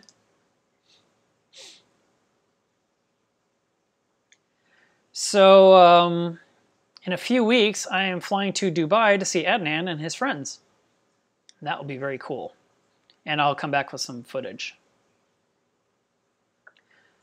Rosano says, I'm starting to get some slime in my RODI reservoir. Is there anything I can do to prevent it? Yes, you can clean it. So you're going to want to take your reservoir and you're going to want to clean it with bleach water, which would be 10 parts water to 1 part bleach. And you scrub down the walls. If you have any kind of pump with tubing, leave it in that solution and let it just circulate for a long time, and then take it apart, clean everything off, rinse it all really well, rinse the container really well, let it air out for 24 hours, and then you can restart or refill it with RODI water, and that should remove all of that stuff.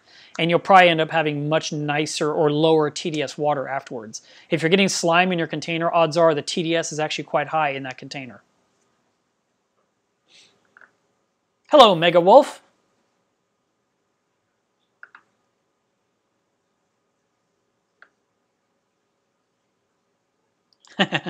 Tyler says, I replaced my DI cartridge with a cheaper brand. It went from 0 to 2. How is this possible? I don't know. It could be that number will go back down again if it's a brand new DI cartridge. It could be a result of TDS creep where you're not letting run for 2 minutes before you even start the DI. It could be the water's channeling through the resin rather than going through it properly, which means, for example, if your DI was horizontal and the resin's lying here and the water's flowing over the top, it's not going through the resin, it's going over it. So that's why I always like to have them vertical. If the resin was dry, it dried out, it won't be effective. Whenever you buy DI resin, it should be moist. And you want to make sure that it stays moist. And that way, when you install it and use it, it'll be effective and it'll work. But 2 is not a number to worry about. 10, 12, 18, 20, that's a number to worry about. But anything under 4 or 5, I usually don't sweat it. Yeah, I like 0. And it can be 0 for a very long time. And then it finally says 1. And it says 1 for a real long time. And then it says 2. And I'm like, all right. And then finally 3 or 4, I'm like, all right, fine, let me change out the DI. But a number super low like 2, it's not something to worry about right now. I'll keep an eye on it and see if it gets better or if it gets worse. If it gets worse, you should replace it with another one, whoever you want to use. I sell them as well.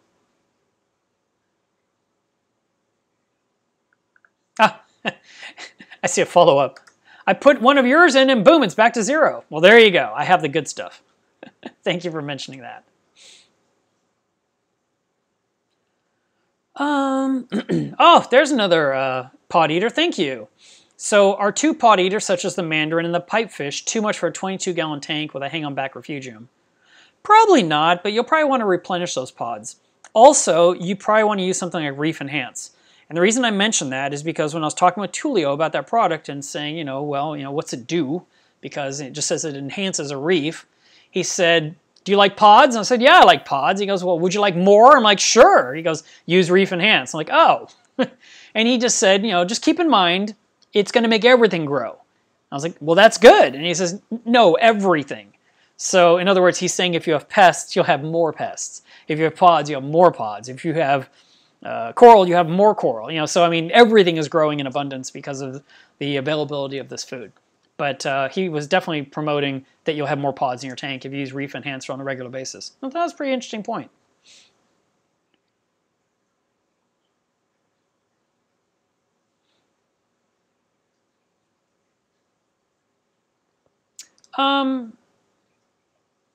Andrea says, is there any problem to having a clam and running ozone? No, that shouldn't be a factor at all. If anything, the water would be more clear, there'd be better light penetration and increased PAR, which should help the clam. Ozone is adding an extra oxygen molecule. It's also helping your skimmer be more effective. So there's that, but you can feed more, which will take care of the needs of the clam. So I don't see that being a major factor. I know there's systems out there, public aquariums, that have huge clams, and they're running ozone, they're running UV, they're running skimmers, they're dosing with kalkwasser, so yeah, it shouldn't be a problem.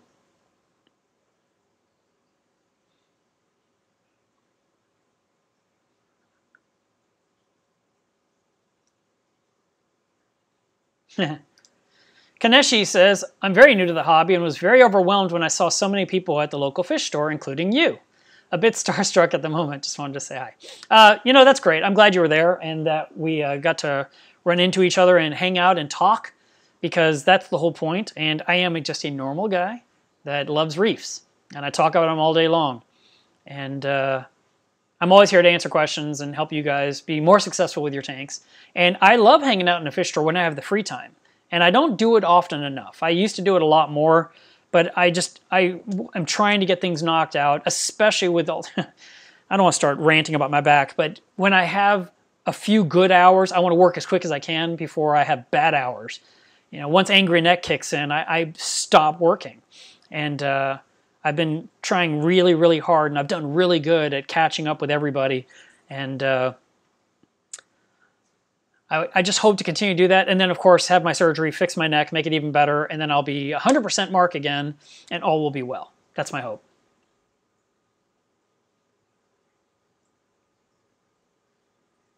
Thank you, Adnan. I appreciate that. Yep, that's tomorrow.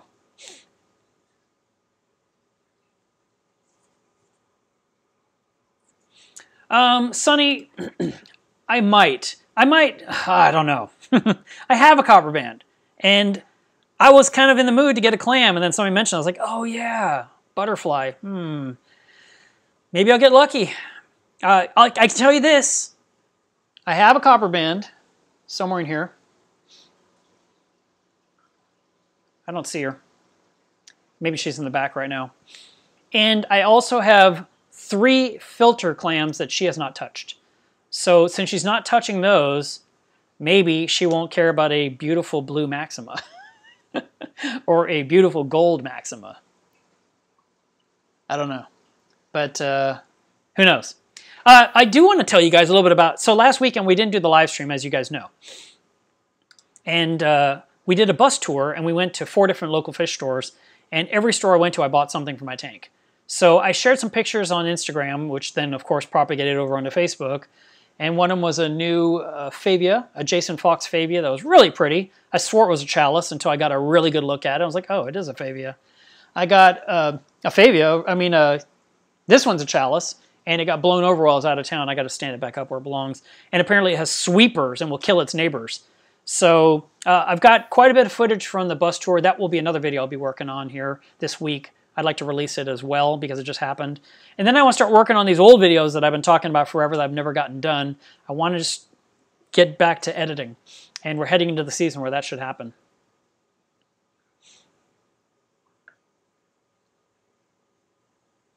Shane, thanks for letting me know that the ATO reservoir is working out great. And yes, you do need to install a siphon block.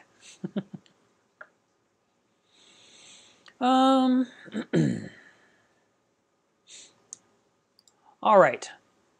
MJ Simple Reefer says, I have an issue with nitrates in my system at 60, or it's a 60-gallon system. There's 2 fish. I don't feed much, but nitrates are high. I need to know what that number actually is, but let's just pretend your number is 100. And it's a 60-gallon tank. So the tank's been set up for 2 years, and I have a bunch of bioballs in my sump. Could this be the cause? Yes, bioballs make nitrate. Wet, dry sumps where the water trickles through bioballs makes nitrate. I have an article on my website that's how to knock down nitrates. And one of the things it says is to remove bioballs, biobale, bio-wheels, pads, all those things that trap organics and sit there and rot and waste are adding to the nitrate problem. And so if you are trying to get your nitrates down, you've got to remove the bioballs. Now, we don't want to shock your system, so what you're going to want to do is take out 25% once a week for 4 weeks until they're all gone, and not use bioballs anymore. Not use the wet dry part of it anymore. So instead you're going to change your plumbing to where the water drains lower, and maybe that spot where you had the bioballs, possibly you can make some kind of a stand of some kind, or I can, and then you can put a protein skimmer on it, and that way you can have a skimmer working on the system and not rely on bioballs. Bioballs were used many, many years ago, specifically for fish-only systems, and it's old technology that somehow is still alive to this date, but it doesn't benefit us. Maybe it benefits freshwater people a whole bunch, but for saltwater, it does not benefit a reef tank whatsoever, and this is a reef channel. So I would say get rid of the bioballs, and then it's a 60-gallon tank. If you do a 30-gallon water change several times in a row, you will cut your nitrate in half, half, half. So in other words, I said nitrates are 100 because I made up a number, and then you do a 30-gallon water change, nitrates will be 50. And you do a 30-gallon water change, nitrates will be 25. And you do another 30-gallon water change, and nitrates will be 12.5. And that would be all like every 2 days. 30-gallon water change, 2 days. 30-gallon water change, 2 days. So you're changing 120 gallons of water in a week's time, and you will knock them from 100 to 12.5. And they'll stay down now that the bioballs are gone. So if you're doing small water changes like 5, 10, 15 gallons, you're not going to make much progress. It's just going to stay in there. And nitrate is in the water. And so we're trying to get it out by changing the water.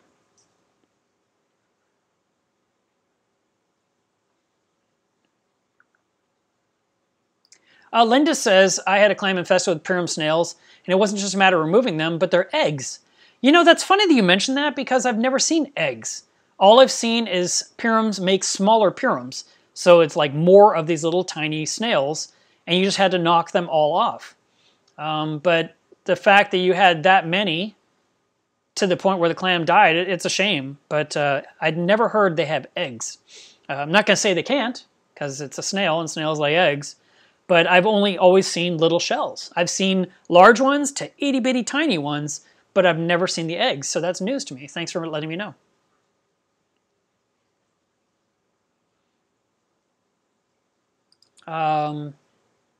Acer says, I'm pretty new to all this. Is there a general par range that SPS will grow under? Minimum... Sorry, I didn't quite catch that. Hush. Minimum of 150, maximum of 600-700. That would be kind of that range. And we tend to put our SPS up high in the tank, so that's going to be the higher intensity light. And as you get deeper in the tank, as you go deeper, deeper, deeper, the par just drops off more and more quickly. And that's why you'll be down at the sand. It might only be 100, it might be 90, it might be 80. Like this corner over here measures about 80 in my tank, and there's Duncans right there. But all my SPS is under here, where it's going to be 300, 400, 500 par for the SPS corals to thrive on.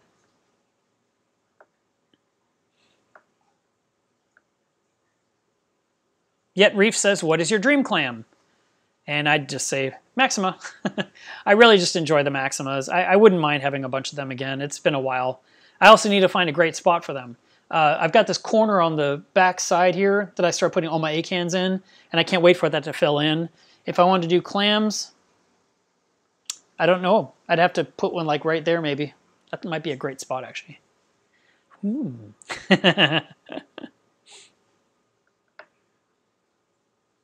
And Brad, you're right. And while I'm healing and I'm not working, maybe I can sit at a desk and edit.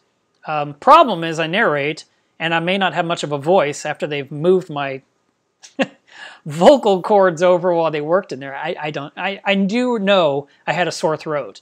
And I think that allows me to have more ice cream, which means I'll be even fatter than I am now. And oh my God, I am so annoyed at my gut right now. I just want it gone, and I'm doing nothing to remove it. So, but yeah, I am looking forward to getting more videos out to you guys. Matter of fact, okay, quick question. Or maybe I should just say it's going to happen. Last year and a half ago, something like that, I did a lot of videos for Facebook. And they usually were a short topic, and then I answered questions. Sometimes it was just questions that I was actually answering that were leftovers from YouTube live chats that got ignored or got missed, so I'd answer them over there. Well, not all of you are on Facebook, and there's a chance some of you never saw those videos. So I was thinking about re-releasing those here on YouTube for you to see. Now, it'll be a little weird because you'll hear me saying things like, come follow me on YouTube, because it was a made-for-Facebook video.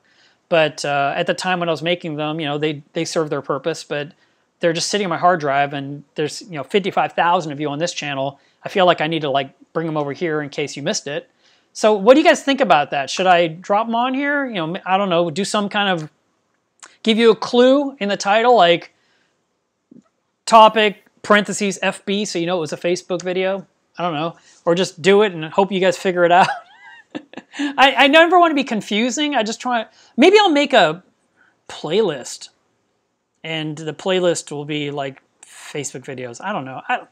What do you guys think? What should I do? I might as well upload them. I'll give you something to watch that you may have missed already, and I've got probably 15 of them, so that'd be kind of cool. You have to let me know. So feel free to post in the comments later today.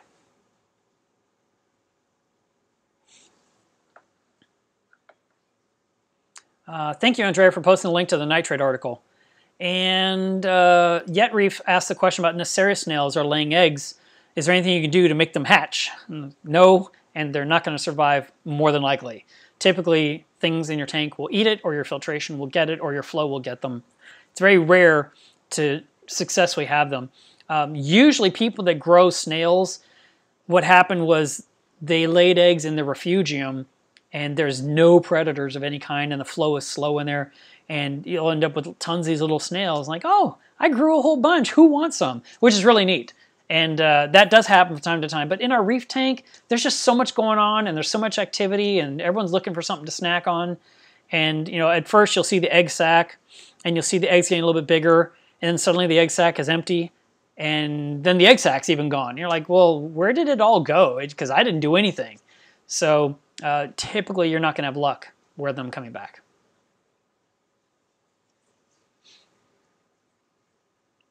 Ah, thank you for telling me how to say your name. Sometimes the spellings, I'm like, you need to buy a vowel. Let's see. Robert, I may have answered an email to you a week ago about this exact topic. People keep asking me if I can make a peacemaker that's also a fish trap, and I can't. I make two different devices because they serve two different purposes. And the simplest way to explain it is that the fish trap is going to be in your tank for 3 days, and you're trying to catch, or 30 minutes, depending how good you are. And you put the trap in, you catch the fish, and you take the trap out full of water like a vase with a fish swimming in the bottom, probably very erratically because it's upset, and you can then pour it into a bucket or bring it up to the fish store, that kind of thing. Where the peacemaker is a box with a bunch of holes so that there's plenty of oxygen and flow going through it. And if I were to put a bunch of holes in a fish trap, when you try and lift it out, it's going to have water gushing out everywhere, which is just a huge mess.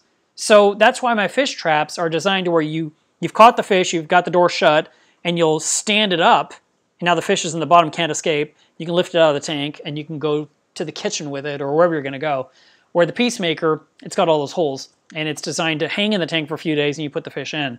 So I don't do the combination. Plus, if there was like a door on the side of a Peacemaker, and the door opened somehow, and it just swam out, you'd be upset that it didn't stay in there. So that's why my stuff is separated. I don't do these multi things that you're asking about. And if that wasn't your email, it's a coincidence, because somebody asked pretty much the exact same thing, and I pretty much answered it word for word what my email said.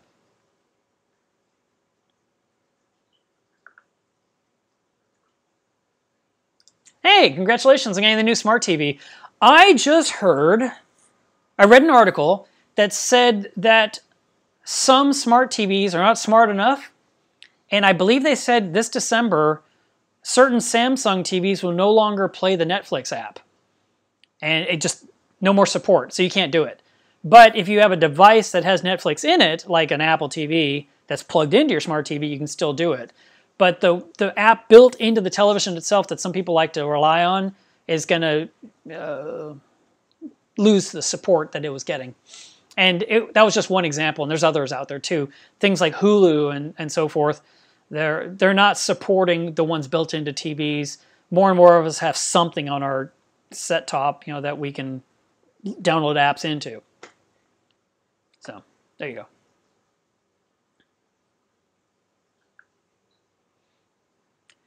Fisher Jammin says, I just joined. Are there lights that grow corals well but give corals good colors, or vice versa? Is it a case of good colors would automatically mean good growth? Huh, such a loaded question. All right, lighting comes in two different ways. So right now, this side of my tank, even in this video, is kind of white. To my eye, it's very white. It looks like I'm looking at corals under the sunlight. This side of my tank right now is blue, which essentially looks blue to you, I guess. And it makes the corals look prettier to my eye. It doesn't make them grow as fast. That's why my tank goes through a cycle of sunlight moving across to blue light for the rest of the day. And I get the growth from the sunlight, and then I get the colors from the blue light. So a lot of the light fixtures we buy these days will let you pick certain time periods of the day and certain spectrums of color, and you can say, I want my tank to be 10,000 Kelvin, 11,000 Kelvin, 12,000 Kelvin for this many hours, and then around this period of the day, it's going to switch to like 18,000 Kelvin, 20,000 Kelvin, 22,000, or whatever number it will go to, and add more of the deeper blues and fuchsia and azure and purple. They really go into that really crazy disco color, which makes things glow. Like this coral right now was very expensive. I know you can't see it, it's just a dot. It's about this big. And it doesn't look like anything right now, but tonight at 9:30, that thing's gonna be amazing. And it is every single night, and of course it is every morning because my day starts with that blue. But I do the daylight to get the growth. And so I have a video about lighting your reef that you might want to watch. And it's a pretty long video because it goes into staggered lighting. It talks about metal halide versus LEDs. More and more people are getting hybrid lights now where they get LEDs and T5s because they get a better spread and less shadowing. Certain light fixtures tend to give you a disco effect where you see red, blue, red, blue, red, blue on the sand bed. It's very distracting. Other light fixtures don't do that. Radion has come out with diffusers to help make the light spread a little bit more. Kessel came out with something to actually bring the beam tighter together so it's not splashing out over the edges of the tank and into the room. So I mean, there's so much to this question. It's its own topic, and odds are I've talked about lighting in at least 1 or 2 live streams. So you could do that, but I would watch the how long should you run your lights video on this channel, and I think you'll get a lot of good information from that.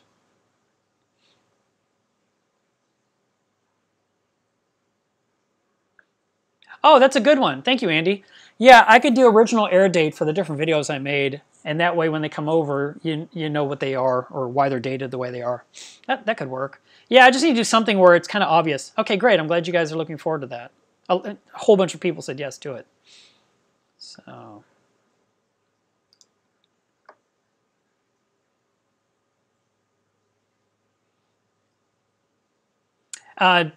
Diacanthus Reef says, that pyramid snail eggs masses are clear, which is probably why I never saw any, and they're as close as possible to the mantle, which makes total sense because as they hatch, they need to be near food. And I've noticed more prolific numbers near the byssal opening, which is the base of the crocetias, and they're nocturnal, which totally makes sense. So yeah, but once they get big enough, you can see them to remove them. And I mean, they come off with tweezers. They come off with skewers, like if you were making a shish kebab, those wooden sticks with a point. That's what we did. We just flicked them off the clam, put the clam back in. I went to the fish store, to Frank's, and he had a clam covered in those snails, and I took a picture, which is on Critter ID. And then after I was done taking the pictures, he took the clam out, knocked them all off, put it back in, and I used to visit that clam every week, and that clam did great. The pests were just on there. It was sort of like pulling hermit crabs off of something. It's not like a flatworm problem where you can never get ahead of it. They're visible, you see them, you remove them. And if some eggs were to hatch into larger ones, you remove them again, and that's it. Because you're going to get them while they're still juvenile enough, they didn't have a chance to lay even more eggs. They're not that type of a pest where they can just lay eggs like crazy, like a lionfish. You know, the lionfish epidemic that's going on in Florida waters and, well, everywhere. They say these lionfish lay 200,000 eggs at a time. Is there any wonder we can't seem to reduce their population? I mean, they're literally like roaches in the Keys. They are everywhere. They're eating everything. And they are a big problem. Pyramid snails, they're not a big deal. You see them, you knock them off, literally knock them off the shell, and move on with your life. It's a no-brainer. But if you needed something to help keep your clam clean, I wish I thought of this an hour ago. I could have mentioned it. Small wrasses are really good at keeping clams clean. So if you have some type of clam in your tank, get yourself a little tiny yellow chorus wrasse, and it will pick at anything that's on the clamshell that doesn't belong, and it'll eat it. I think the green leaf wrasse may do as well. A 6-line wrasse could do it, but 6-line wrasses are bullies. So you could go with a 4-line or an 8-line, which apparently are not bullies. And so you got those choices as well. But some of the different, other wrasses like the melanourus wrasse, the Christmas wrasse, I didn't say mystery wrasse, not so helpful. I mean, they might be at first, but then they'll just start relying on your food and they will stop hunting. So I really like little tiny yellow chorus wrasses because they can get into every crevice and they can get into an acropore colony and they can get between the branches and they will find the things that need to be snacked on and devoured.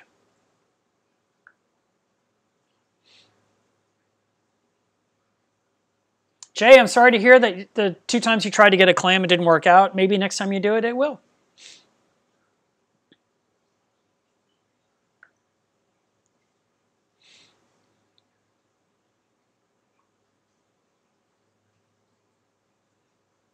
Yeah, Tim, that was exactly what I was saying. We need to put something under the clam. Another thing you can do if you don't want to put something physical under the clam, like a half shell like I was suggesting, would be to get a flat piece of rock and push it down into the sand so that the sand is covering most of it and there's just a little bit of the aggregate visible, and put the clam on that and the clam can grab onto it. And again, it's rock, so it's less of a likelihood that there's worms going to be coming up under the clam to get at it. But I really like the half shell system. That seemed to work really well for me.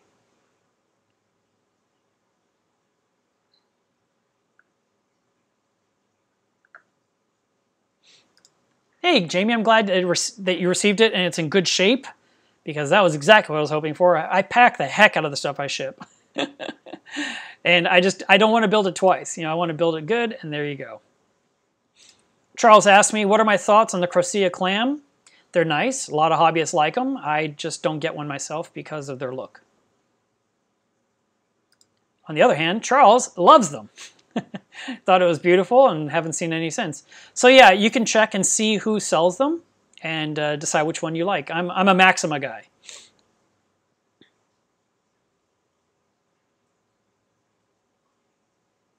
That's interesting, Jay, that they lasted 3 to 4 months. So for several months, everything was great.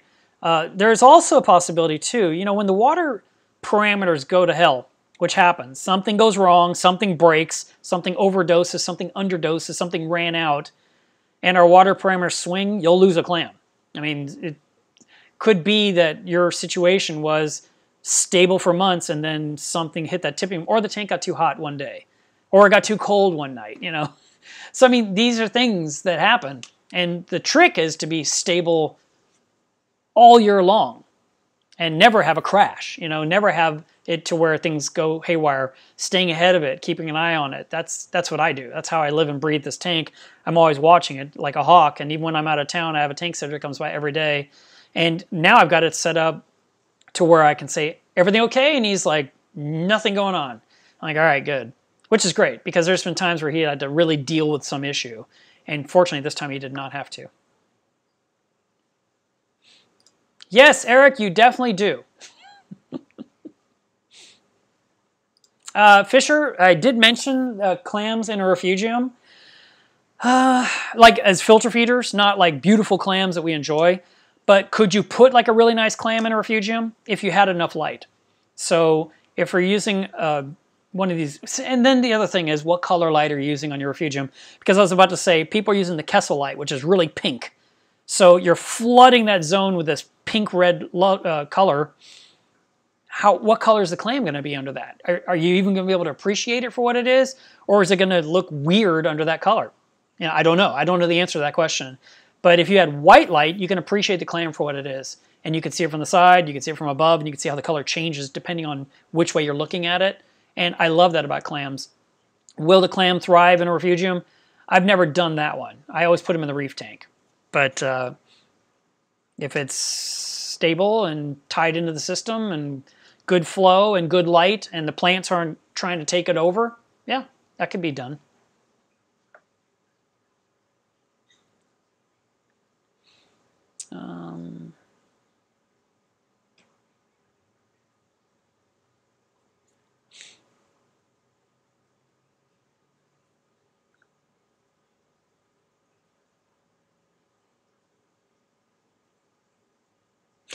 Keith is finally here, and I was just thinking in my head, I think we're done.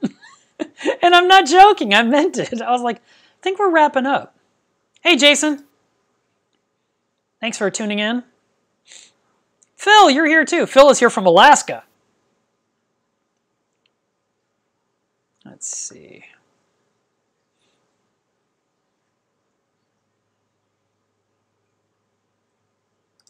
Keith, are you asking me if I have a recommendation of what kind of net to buy? A net? You know what?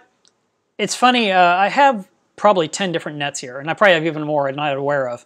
But I really like the one where the fabric is white. It's more like a mesh rather than like physical net. I think it's better for catching some fish because it doesn't catch on their gills or catch on that spine by their cheek or on their spines of their back. But I never see them for sale anywhere. I think I got mine through a used setup. And I was at a fish store just recently looking at all their nets because I was curious, do they have the white net? And they didn't. So I haven't checked Amazon. I should.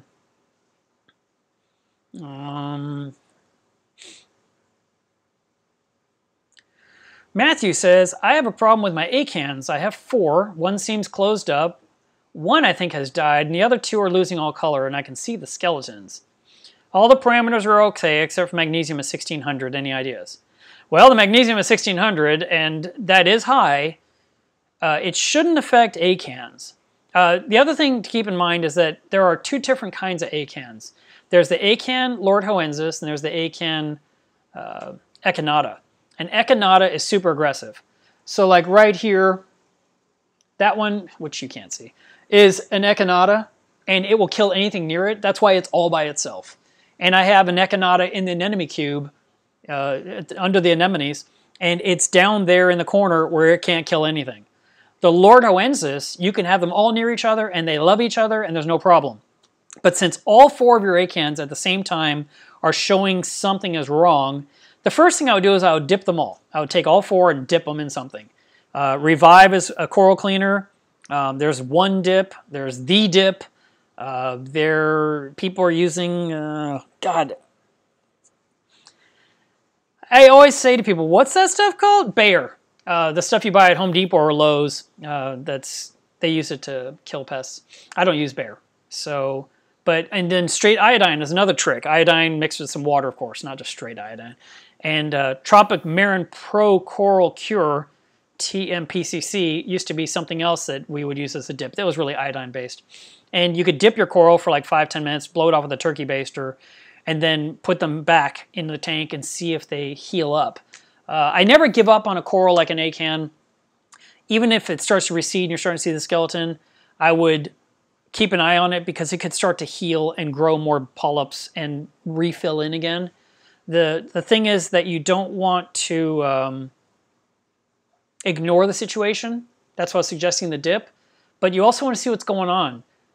Maybe there's a fish in your tank that eats acans and you're just working on them systematically. Or you have an echinata next to a Lord Hoensis, and the echinata is killing the other ones, you know? Or there is something in your water parameters that's not right that you think is. You mentioned magnesium was high. Well, what if your alkalinity reading that you believe is one number is actually something else entirely? Or what if you believe your salinity is right, but it's completely wrong? You know, you think it's 1.026, but it's really 1.019. You need to double check. So you got to calibrate stuff, and you got to verify.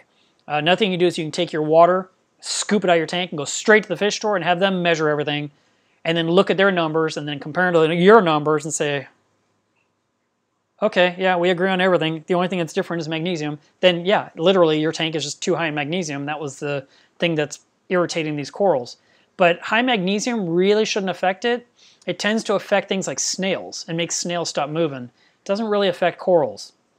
Matter of fact, in the past when we had a bryopsis problem, which is a type of algae, we were told to get your magnesium from 1600 to 1800, and your corals didn't care at all, but your snails just died.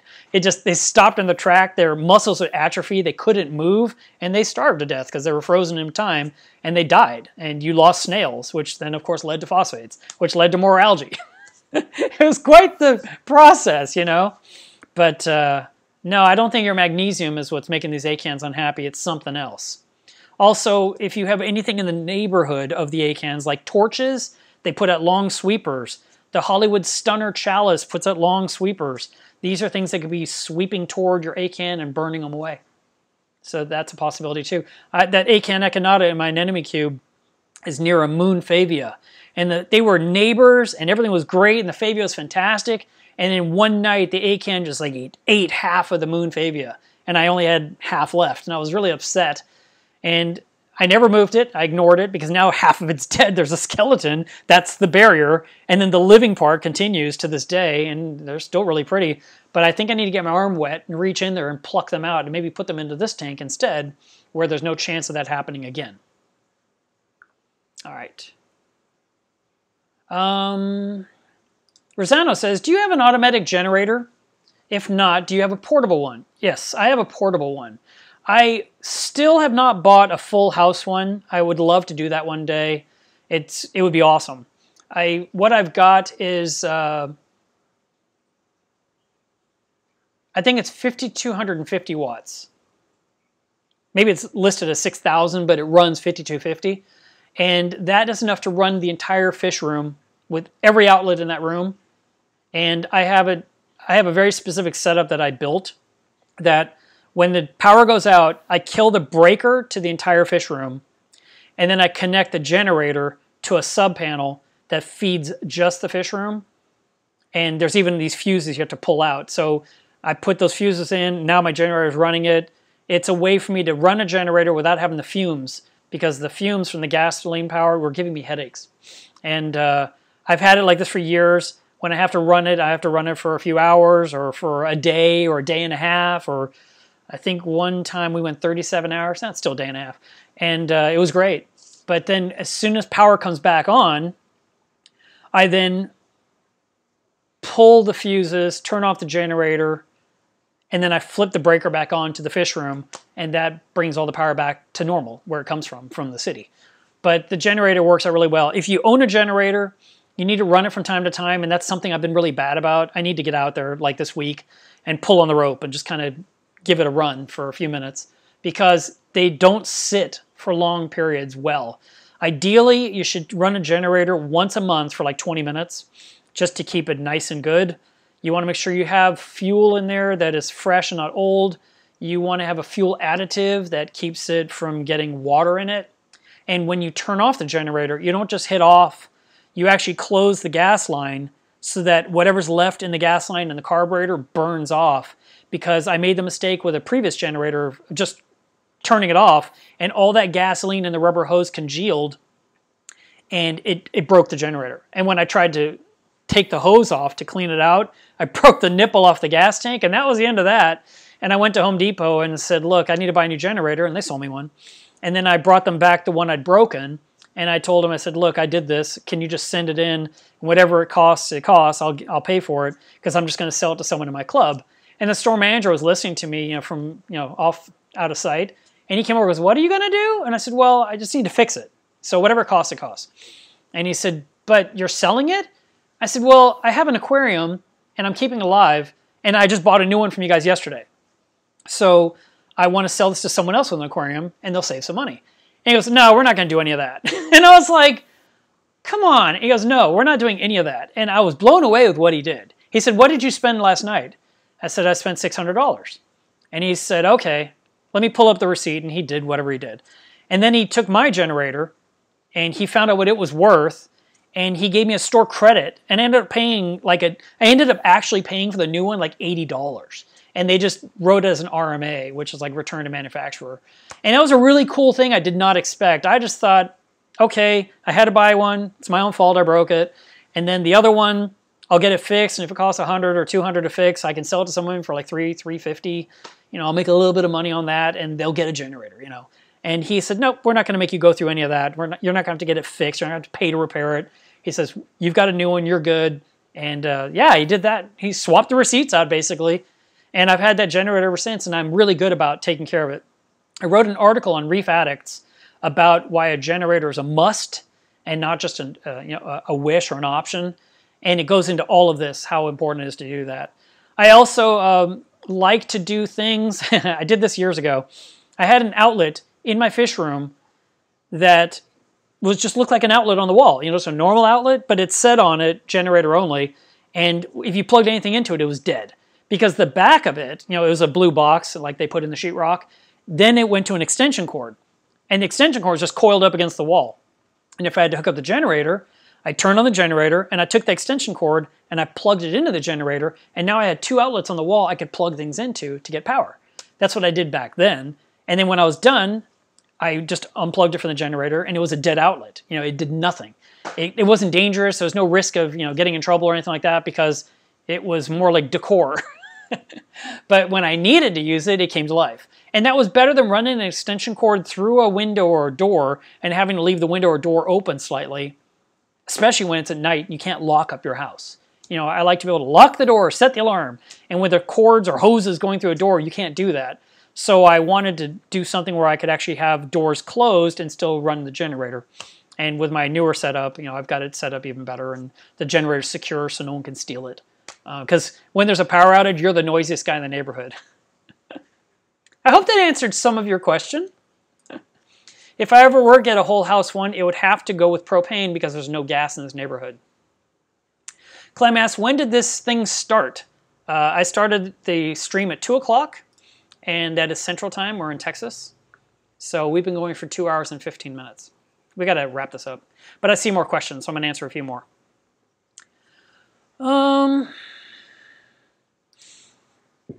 What do you recommend to put in my refugium to clean up hair algae? I'm growing Graciolera macro. The hair algae you pluck. What is it on? Is it on rock that you've got in there? Is it on the biomedia? Is it on the glass? Where's it at? Is it on a power head? But you should just manually remove the hair algae that bothers you. But technically, being in there doesn't really matter as long as it's not overgrowing the other algae you care about. But usually refugiums are small enough you can just deal with it. You can just clean it up and make it look better again. Jay, you totally should. I mean, you've tried a couple times. Maybe third time's the charm. Has anyone tried using the LED replacement tubes for T5s? So it looks like a T5 bulb that has LEDs inside it. A couple of companies came out with them. There was one called the E bulb a few years ago, but I never heard if it was popular, if it took off. I think Current USA is the one that made those. I I do know that Reef Bright, and I use exclusively for Reef Bright, it seems like. My metal halides are Reef Bright, my XHOs are Reef Bright, my Refugium light is Reef Bright, my other Refugium light is Reef Bright, and then I have a Radion and a Radion and a Radion. All my Reef Bright stuff, they also make T5 bulbs. And he does something with T5 bulbs that I don't think any other company does. He makes them where they don't run as hot. And what I mean by hot is you can actually touch the fixture and not burn your hand. T5s are crazy hot. And the reason his don't run, or the reason it's good to have them not run as hot, is the bulbs last longer versus a bulb that's cooking itself. They wear out sooner. So if you are thinking about getting T5s, I would definitely recommend talking to Tulio at Reef Bright about getting his bulbs for your system. But the LED bulb that's inside the T5 tube, I've only seen it. I don't know anyone that actually did it themselves. Joseph says, is it easier to keep clams in an older tank than a new one? Absolutely. The more stable the tank, the more your success rate will be. The younger the tank, the way more things are changing all the time, and it's not ready yet. It needs to be stable. It needs to be solid. How long do you think I can keep a yellow eye coal tang that's about an inch long in a 22-gallon tank? I would say 1 year before people freak out. I think a year. It is going to start to grow bigger. 22-gallon tank is really small. I'm not a huge fan of tangs and small tanks, but I have one in a 60 over here, and I had one in the 60 over there, but yours is 22. It's a third of what mine is. So I would plan on, it's good for now, but plan in 9 months to 12 months, you're upgrading to a bigger tank. And by bigger, we're wanting longer. The longer the tank, the more swimming room, which will be good for those tanks.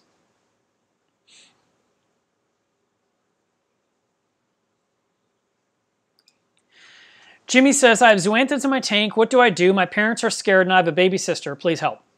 As long as you're not touching them, you're not licking them, you're not scraping them, you're not doing anything weird with them, they do nothing. My tank, these right here, are the most toxic Paleothoa on the planet. These are the ones used to murder people. I hope the NSA is listening. This one right here is Paleothoa. It is super, super toxic. I've had this stuff in my tank since 2002. Or 2004. It came with a 2002. It came with a 55-gallon aquarium I bought in 2002. And there's brown polyps. And under the blue lighting, they look green, which is really cool. But they're boring as can be. The nicer zoanthids, like those little orange ones that are kind of glowing right there, and you can't see anything. I've got some up there that are really pretty. I've got lots of little colorful ones. Zoanthids have paleotoxin, but every different one of them have different amounts of it. But it comes down to what are you doing that could affect things. So for example, a lot of times when you hear the horror stories about paleotoxin, someone decided to boil their rock in a pot on a stove, and they filled the house up with steam, filled with paleotoxin, and they inhale it, and they all end up going to the ER, and then the city freaks out, and they put a tent over the house, and they act like you've made nuclear power. It's definitely dangerous. The number one thing about paleotoxin is get to fresh air. So, and of course, seek medical attention if something bad were to happen. But having them in your tank is fine. They don't do anything. They're not going to do anything of their own accord. They'll never do anything on their own. It's usually when a human does something, which I'm going to say is quote-unquote dumb, because they were doing something they shouldn't have been doing. So for example, if you were fragging zoanthids, and you had an open cut on your hand, and the juice got into your cut, you get sick. So you should have wore gloves. If you have the stuff squirt in your mouth should be shut. If you have it squirt in your eyes, you should have eye protection or glasses or safety glasses. These are the things that protect you when you're actually handling them. And then whenever you handle them, don't touch your face while you're working with them, because you rub your nose, you itch something, your skin will go numb, your tongue could go numb, you could start tasting metal in your mouth, you can feel like you're feverish, like you've got the flu. These are the things that can happen. There's an actual great article about paleotoxin poisoning over on the MASNA website, masna.org/paleotoxin, I think is the link. And but just to have pretty corals in your tank, they're not dangerous at all. It's when people do things like, I'm going to scrub them off with a brush. I'm going to take them outside with a pressure washer and blast them off. I'm going to use a propane torch and burn them off. Zoanthids are actually beautiful corals that, why would you ever burn them off? What people are trying to get rid of are the pest Paleothoa that are ugly, like Texas trash pallies. They grow everywhere. And people are like, oh my God, I can't stand it. And they're scraping it off. And the gel is in the water and it gets on their hands and they touch their face or it squirts them in the eye. That's where the danger is. But not just having Paleothoa or Zoanthids in your tank. They're not going to do anything bad to you. I do have a video on this channel about palitoxin that you can check out.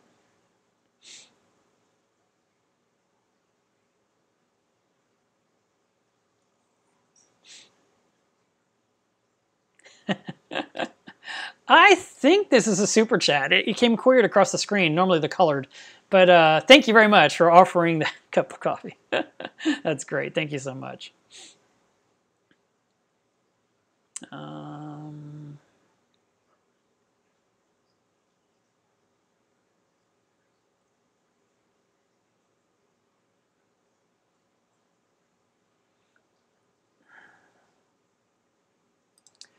My rose bubble tip anemones were okay in my old tank for a year or so. Then I put them in a 4-foot tank with the same lights and rock. Now they're not looking good. I've moved them. They're still not looking good. It sounds like you just made a big change. So they're going to have to adapt, and they may not look good for a few weeks. They're not just going to close up like a rose and then reopen and be, you know, when I say a rose, like a flower, just and then reopen and be beautiful again just instantly. That's not how that works. When you move things or when you change tanks, when you take the rock out of the tank for a while and then put it in the new tank, it can cause a cycle. You might want to double check your water and see if there's any ammonia in the water or nitrite, which could be affecting them. It could also be those anemones have new neighbors they didn't have before. They're tasting something in the water from the flow blowing across some nearby coral that then gets to them next. There's some of those things. It could be that the lighting has changed the intensity. They typically will find the spot they want to live. I noticed you said you moved them a couple of times. Normally they move themselves. You know, we just kind of provide a home. So I don't know how long has it been going that they're not doing well. Weeks, months, you know, what's happening? And by not doing well, what are they doing? And is it a certain time of day they look like that, but other times of the day they look great? Because there are times in the daytime where they're all wide open in my tank, and then at night they're balled up like a ball of socks. So, you know, what exactly are we talking about? At 5 a.m., none of them look good.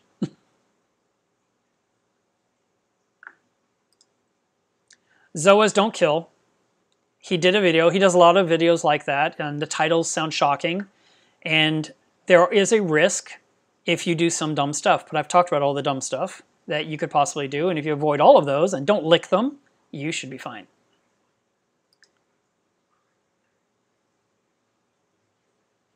Let's see. I see everyone's telling him not to touch them.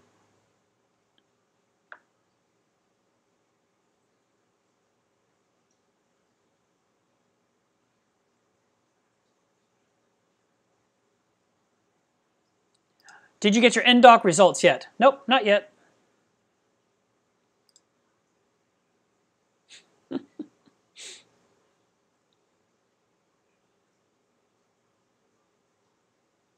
I love how people quote me. Don't lick the corals.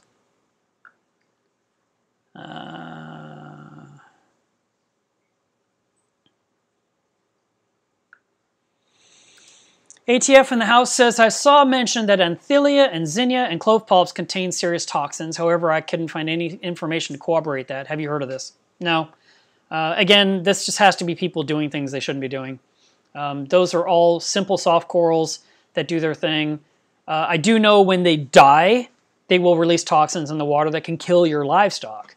So like if you had, I mentioned the story once before where a guy had a magnet in his protein skimmer split.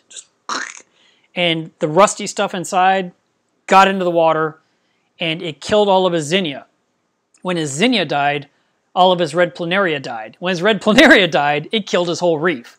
And it was a cascading thing, all from a bad magnet.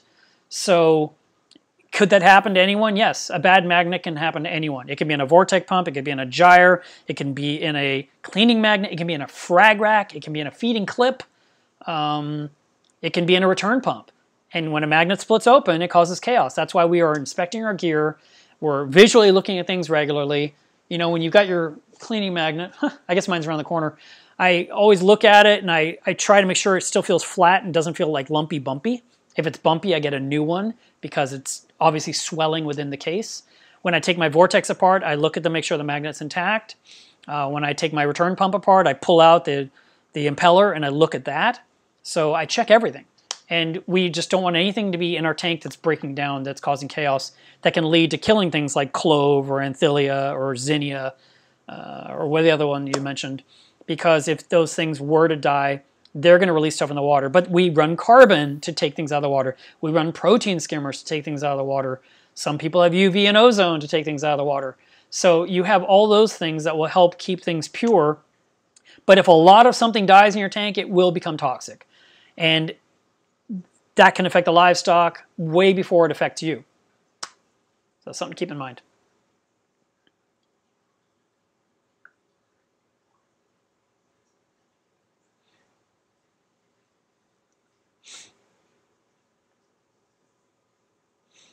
Thanks, Andrea. We're wrapping up here. I know you guys can't stay here all day. Plus, I got to start working on the video for tomorrow.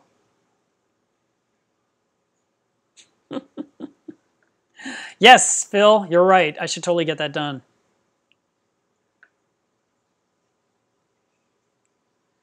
Let's see. Dan says, can you get away with no water changes? Well, Dan, I've done 2 this year. How am I doing so far?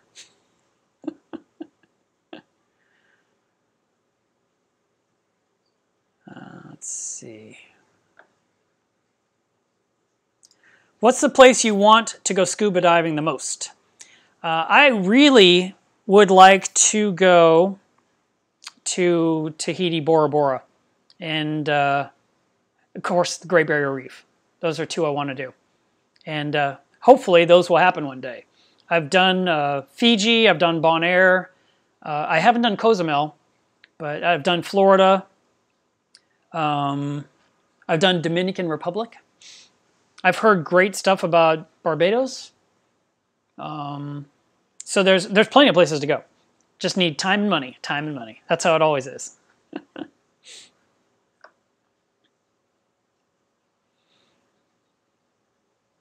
Let's see. All right, guys, I'm going to wrap it up. We've been at this for about 2.5 hours. There's 166 people enduring my rambling, and I appreciate you guys tuning in each week and learning. If you're not a subscriber to the channel, subscribe. If you haven't clicked the bell yet, you're supposed to do that to get the notification that the live stream is starting. And then if your notifications are turned off in your app for YouTube, then you won't get the notification that you're waiting for. So make sure those are actually enabled. I do appreciate, the interaction we have every week. We're going to do another live stream next weekend. There is a thing called Texas Coral Fest that's happening next Saturday, I believe. I might have to put a message on the community tab. I might bump it to Sunday so that I can go to the Texas Coral Fest. So we might do a stream on Sunday next week instead of Saturday, but I'm not positive. Maybe I'll just stay home. So, or maybe I'll go to it after the stream, or maybe I'll go to it before the stream. I don't know. I'll have to figure it out. But we've got that to look forward to. We're always on Club Miller's Reef over on Facebook all day long, every single day. There's a lot of people on there enjoying our conversation. And I look forward to giving you another video tomorrow. Like I said, tomorrow is the 6th year anniversary of my reef tank. So I've got to do a lot of work today to get ready for tomorrow's video. And I thank you guys for tuning in, and I will see you guys real soon. Bye.